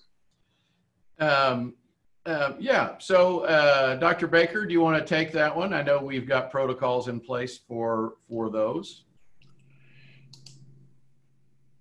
Yeah, we anticipate obviously the international enrollments will drop quite a bit. Right at this point, we are spending a lot of time developing online options and delaying the arrival of some students, particularly from China. So for our campus there, we have students that will be taking online classes this fall, and then they would transfer in the spring if all things go well. The university has a travel policy in place for international students or people that have come, that are coming back from travel to various hotspots. That's on the COVID-19 site. It's got all the rules. Essentially, what we would anticipate is if we have students come in, they would end up being tested, or at least there would be probably some kind of a short self-isolation that would take place. So we would control the flow of those students in. You know, the other thing I would add to that is many of our Chinese students are going to be studying in China. Right. For the fall semester because of the difficulty of getting here. And then there's another group of students that never went home. And so many of those students are no higher risk than any student living in Springfield. And so, but for those coming in, we've got special protocols in effect to make sure that they're safe and that everyone else is safe as well. Yeah, that's an excellent point. I think that most of our international students are already here, that will be here for this fall.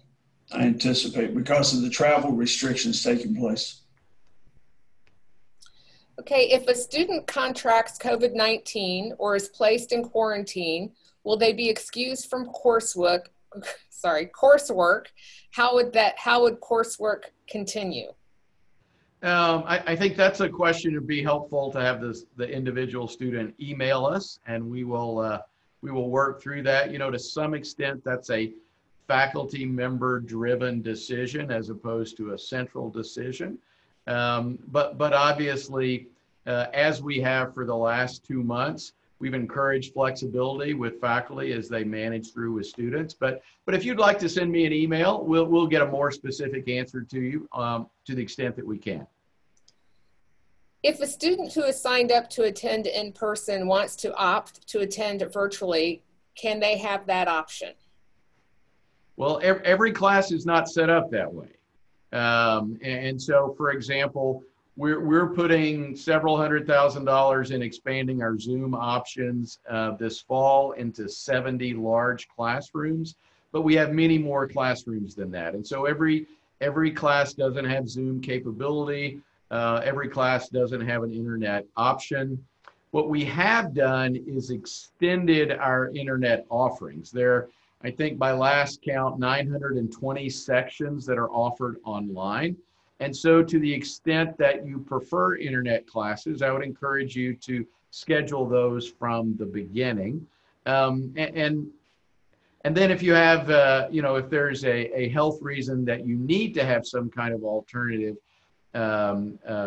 schedule, then we have a process to work through with you individually on that. Have we started planning for next spring as well and what it might look like? You know, I'm still planning for my afternoon today. And so, no, we honestly, we haven't. We're working really hard to get our reopening and return to campus plans put together in the next several weeks. And then we move to the fall semester and beginning kind of all of the detailed planning of that. And then after that, we move into the spring semester. And so I'm not prepared to answer any spring semester questions today. It's a good question, don't get me wrong. It's just given the overwhelming nature of this issue, we just haven't gotten that far down the timeline. Will the university be increasing student recruitment efforts throughout the summer above and beyond what we normally do to help assure and recruit as many students for this fall as possible? If Yes, so, we what are. is that looking like?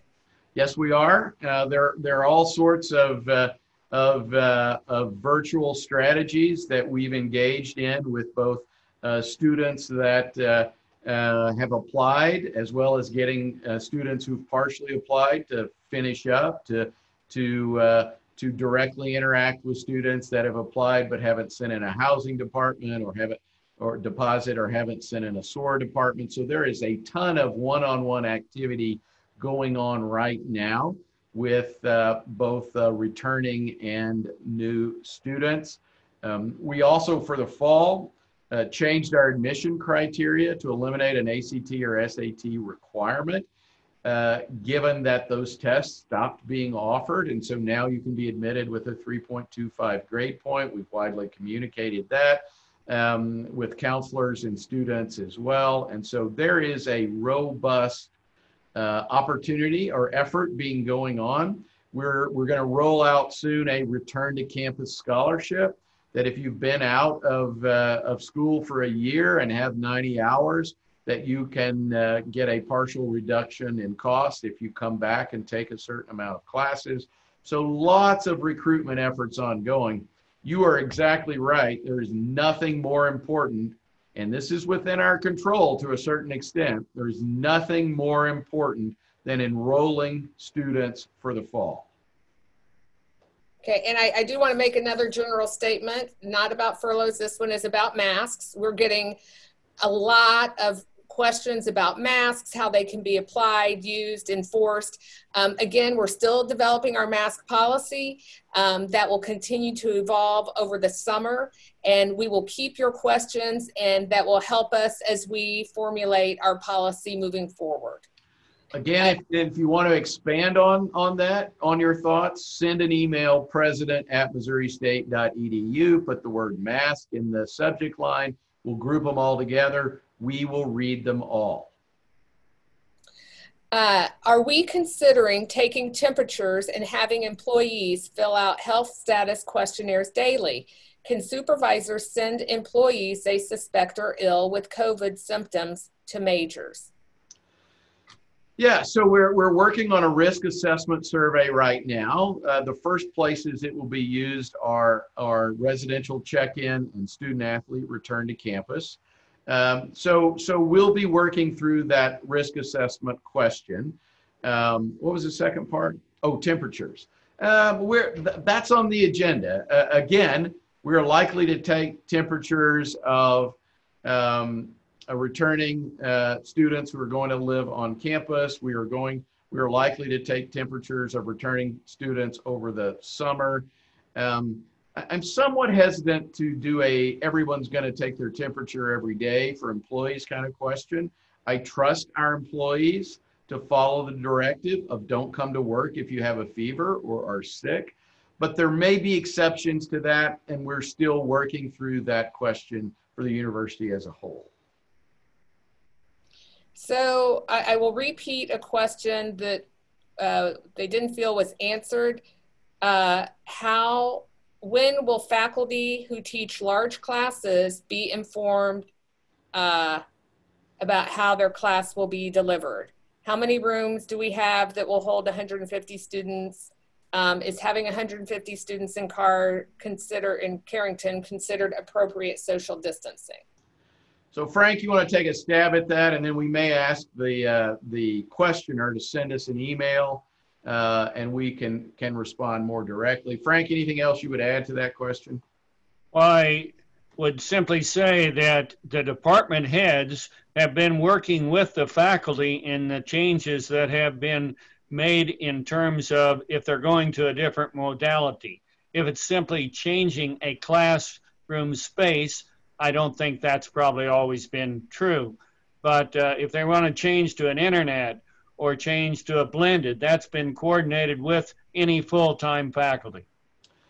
So again, for the specific questioner, and I understand this is a very important question, I would start with your department head, then move to your dean in terms of that. In terms of city guidelines, we expect to be by July in a scenario where 50% capacity of a room is accepted social distancing. And so if Carrington seats 300 people and there were 150 people in there, then that would qualify. But again, I don't know if a specific decision on that particular classroom has yet been made. Okay, will custodial staff be in buildings beyond 12:30 to keep classrooms and high traffic areas sanitized? Matt? Custodial will continue to operate at the current shifts where it's a 4 a.m. start, and then we also are running a third shift as well. So, and again, we're making sure that our custodial staff is also social distanced while they're in the other facilities as well. So, what are the hours of the shifts, Matt, for custodians? 4 a.m. to 12:30, and then third shift running through the evening hours. Okay. Overnight. Again, if as a part of evaluating cleaning that we thought we needed to change that third shift, I think that's an option we could evaluate. What will be the protocol for shuttles? Okay, that's a Matt Morris question as well. So shuttles are not running during the summer, but we expect to begin again. Matt, you want to take that one? We do. August 1st is when new parking permits take effect. It's when we start enforcing parking again, and that is when the shuttle system will begin again. Because of the budget restrictions, we certainly have less fee money coming in that fund the Transitway. So Transportation Services is working with Fisk, our provider of the shuttle system, to review ridership and to make strategic decisions on what shuttles run, how they run to maximize efficiency there. Of course, we will engage with students because they were integral in getting the transit system in place. Are there changes to how the GEP 101 course will be offered? They are. They are going to be all first block classes. It will be a blended class as well. And our thought there is we want to make sure we get that whole class in case there is a winter return of the virus. And so we will have blended GEP 101 classes that meet for the first 8 weeks of the fall semester. They will all be like that. What happens to international hires, H-1B visa positions, or permanent residency sponsorships? Nothing happens to them. They're not impacted by this? Not specifically. Okay. If one of my roommates is quarantined, will I be quarantined as well? And then how does being quarantined affect my schoolwork? David Hall, you're probably not the guy to answer the schoolwork question. And again, that's a decision we would expect faculty to work directly with students to manage through that. We know that's going to happen. We do not want to penalize students when that happens. And so again, we will work on those on a case-by-case kind of basis. Do you want to talk about the isolation or quarantine if you know, somebody in a 4-person suite test positive for COVID? Yeah, so it all just depends on the specifics of the situation. So the health department is the one who really guides those decisions. But just kind of as a general rule, if somebody is quarantined, generally the reason they're quarantined is because they've been exposed to somebody who has tested positive COVID, and that or that, you know, they're symptomatic, the other person has been symptomatic, so you're put in quarantine. We would move them out. We would not, but the other ones within that resident, they would not necessarily, they're considered a secondary, and so they would not necessarily be quarantined as a result of that. It's because you know somebody who then was potentially exposed. If your actual roommate is put in isolation, that means that they are symptomatic, which means you'd be a primary exposure. So the health department would require you to be quarantined. So that's where we're looking at that, using our additional residence hall of the Kentwood in order to be able to move people to that. So it really kind of depends on the specifics of the situation as to whether somebody's in quarantine versus isolation. But, so hopefully that answers that person's question.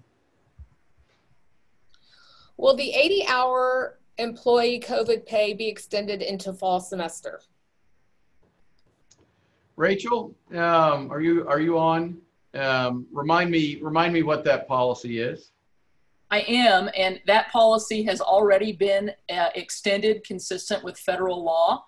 And so that change is already on the website. It runs through December 31st. That's the 80 hours of additional paid leave related to COVID infection, COVID symptoms while seeking diagnosis, and COVID childcare closures necessitating childcare at home. Good, thank you. Since Zoom classes can be held from private homes at no additional cost, why is the university spending thousands of dollars to make more classrooms Zoom ready? Frank? Dr. Einhellig? I'm getting there. Well, I think there's a tremendous advantage to having a classroom setting as an initiation spot, and it also will allow for a mixture of some students in the class and some to then be at a distant location and receiving it. But we're putting in tracking cameras for at least our largest classrooms so they can go to a blackboard or provide things in that kind of format that they could not do just sitting, in their office. And so there are good reasons, I think, to allow the flexibility of the mixture in the class and people at distance or in another room right here on campus. Okay, thank you. I might also add we're thinking that, yes, we're going to spend a lot of money in that direction. We think it's a long-term gain to the university. It has extended time. And we do think that this will qualify for federal support in the process. Frank, that's a tremendously good answer to that. And I would tell our group that I dropped in on 5 Zoom classes this semester, 2 science classes, 2 choral classes that had a variety of majors in them, and 1 communications class. And what I saw was very well done. And so I'm certainly supportive of extending that kind of technology, particularly given the unknowns of the pandemic and how long it's going to last and whether it recurs, because there was some really good teaching and interaction done with faculty in classrooms doing Zoom teaching. Okay, the pandemic has unfortunately caused an increase in the harassment of persons of Asian descent. Is there a protocol in place to ensure the safety of such students and employees on campus? And can you speak to these concerns and where Missouri State stands with regard to it? So we're not going to tolerate anyone being harassed on our campus. And so whether that's harassment because you're wearing a mask or not wearing a mask, whether that's any kind of racial harassment, there's no harassment that's ever going to be tolerated on our campus. I am not aware of any of our Asian students reporting that they have been harassed in Springfield or on campus. Jim, are you? No, I'm not really aware of anything. Haven't heard any. We do work a lot with our folks to make sure that if there's anyone that is being harassed, that they report it to us and we'll follow up on it. Like President Smart says, we simply won't tolerate that type of harassment for folks. Personally, I've not really received any. I can check and we can follow up with the International Programs Office and make sure that we are keeping on top of this. But we have students from a lot of different places, and so there's always potential for harassment. The thing that I will say is that we've been very lucky and very fortunate that the International Friends Program, people have been very, very, very supportive of our international students. So we've been very pleased with that. We had an outpouring of support for our international students. We created a virtual international friend policy. My wife, Gail, volunteered for that. Literally 100 new people volunteered for that. And so I think our team has done a really good job supporting our international students. But there is never a type of harassment that is acceptable to any part of the university community. And we would enforce our rules on that vigorously. Okay, travel restrictions are set to expire June 30. Will any new restrictions or guidelines be put in place? Also, currently the restriction is 150 miles. Is this a total of 150 miles or a radius of 150 miles? Yeah, it's one way out and one way back. So it allows you to go to West Plains, for example. That's going to go through June 30. Again, a great example of why reading Inside Missouri State and Cliff Notes is really important, because we rolled that out, I believe, yesterday. New travel policy will kick in July 1. And so for university travel, the 150-mile radius is taken off and it becomes a anywhere in Missouri travel policy. And beyond that would have to have approval either through the academic side or the non-academic side. You know, as we move out of the current policy, which was focused primarily on safety, we're moving into a policy that is focused on cost containment primarily. And so for university travel, frankly, given the budget hole we expect, there's going to be more scrutiny in terms of travel, but the 150-mile radius is coming off at the end of June. Okay, thank you. What has happened with the larger strategic enrollment management plan that was such a big focus earlier? Will there still be a priority put on SEM related projects? Yeah, great question. It's on hold. When we changed the method of operation the second week of March, that was one of the things I met with Dr. Cisco and Dr. Einhellig and Rob Hornberger, and we decided it made sense to put a hold on that. The steering committee continued to work on retention and recruitment efforts in the short term, but long-term work was halted, in part because the whole makeup of our student body may be very different in the fall, and we thought we needed a reset on that. We will begin working on it again in the fall, and it will become a part of working on our long-term plan as well, which will be in its last year. And so, yes, it will resurface. It remains absolutely critical. We just moved our focus into short-term recruitment and retention efforts, given all of the other things all of the people working on these committees now have responsibility for. Will plexiglass partitions be used in computer labs, reception areas? Who will be responsible to put them in? So that policy is rolling out next week. Matt, do you want to address where plexiglass is going and who's going to install them? Yes, and a great resource is that planning, design, and construction website I referenced earlier. But planning, design, and construction has evaluated largely transaction-based areas where paper is being pushed and there's face-to-face interaction. Those are category ones. Those are funded through a centralized budget. Also then, if any reasonable accommodations are approved through the process outlined earlier, plexiglass will also be installed there through a centralized fund. Anywhere else that's not categorized in that area, it falls to the department if they want to fund plexiglass or not. Again, to get a handle on where it's going and where it's not, planning, design, and construction, Mark Wheeler, university architect, is spearheading that. He has reached out to those areas that are category ones. And again, any questions about plexiglass can be geared directly to planning, design, and construction. We've got about 15 more minutes that we can do questions. I think probably 3 hours is enough for anyone. If we don't get your question answered in the next 15 minutes, again, send me an email, I will make sure it's responded to. And we're getting near the end. I will say there were a lot of very specific questions with regard to faculty, and I would recommend you send in an email for those questions as well. We will get those to the provost to disseminate. And so any particular faculty academic question, again, send them to the president at missouri-state.edu. Put something in the subject line that identifies it's an academic question. We'll get those to the provost office. He'll either answer them or get them to your dean, who will respond. We'll get all questions answered by the end of next week. That'll be our goal. And we're also saving the questions from the Q&A, so we'll have those to reference as well.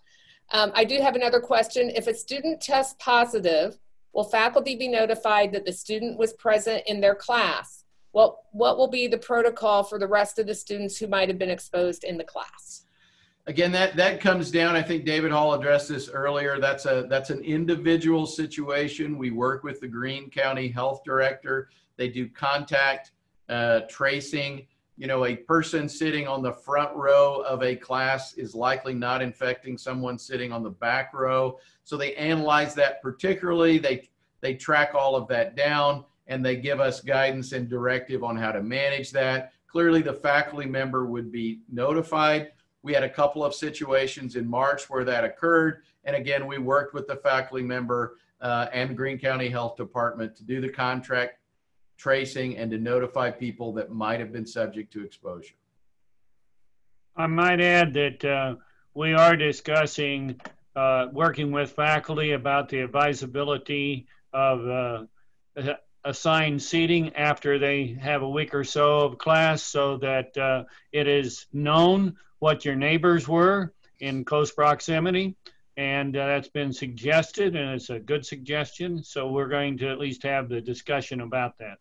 Thank you. And that helps make the contact tracing easier if we know with specificity the 3 or 4 people sitting around the person that's tested positive. When will we be allowed to bring student employees back to work? Can they work on campus this summer? So that is up to each cost center head. That's not a central decision. There are already units that are utilizing student workers, for example, in tutoring, et cetera. So again, that's something you should bring up with your cost center head, your department head, your dean, your vice president, et cetera. There have been a couple of questions, so I'm going to bundle it for Dr. Einhelig. How does this affect sabbaticals that are currently planned or on the schedule? And how will the funding continue in fiscal year 21 and 22? Sabbaticals are funded out of each cost center separately. They are not centrally funded. And I've had communication from some cost center heads about specific sabbaticals, and it's my understanding that it's kind of a case by case. Some people have actually requested to, and those are the ones I've had the communication on, requesting to delay it because they don't want to go where they had planned to be. So I think every scenario is a little different, and that'll be worked out with the dean of the college. Thank you. This is one of those, we really hope it doesn't happen. If Kentwood happens to become full, what is our plan B as as residential housing for students who test positive?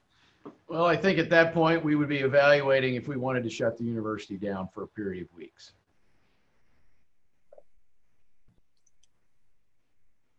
I know I have missed questions, and again, we've had huge participation, close to 300 questions, which is why I was doing a little bit of editing and combining. So my apologies if you feel that your questions weren't answered. Again, we are saving all the questions, and we will be responding to them as we can. I believe our commitment is by, Cliff, you said the end of next week? End of next week. Okay. All right. So again, let me just wrap it up. We still have 619 hearty individuals on the call. Thanks for calling in today. Thanks for really good discussion, good feedback on the survey.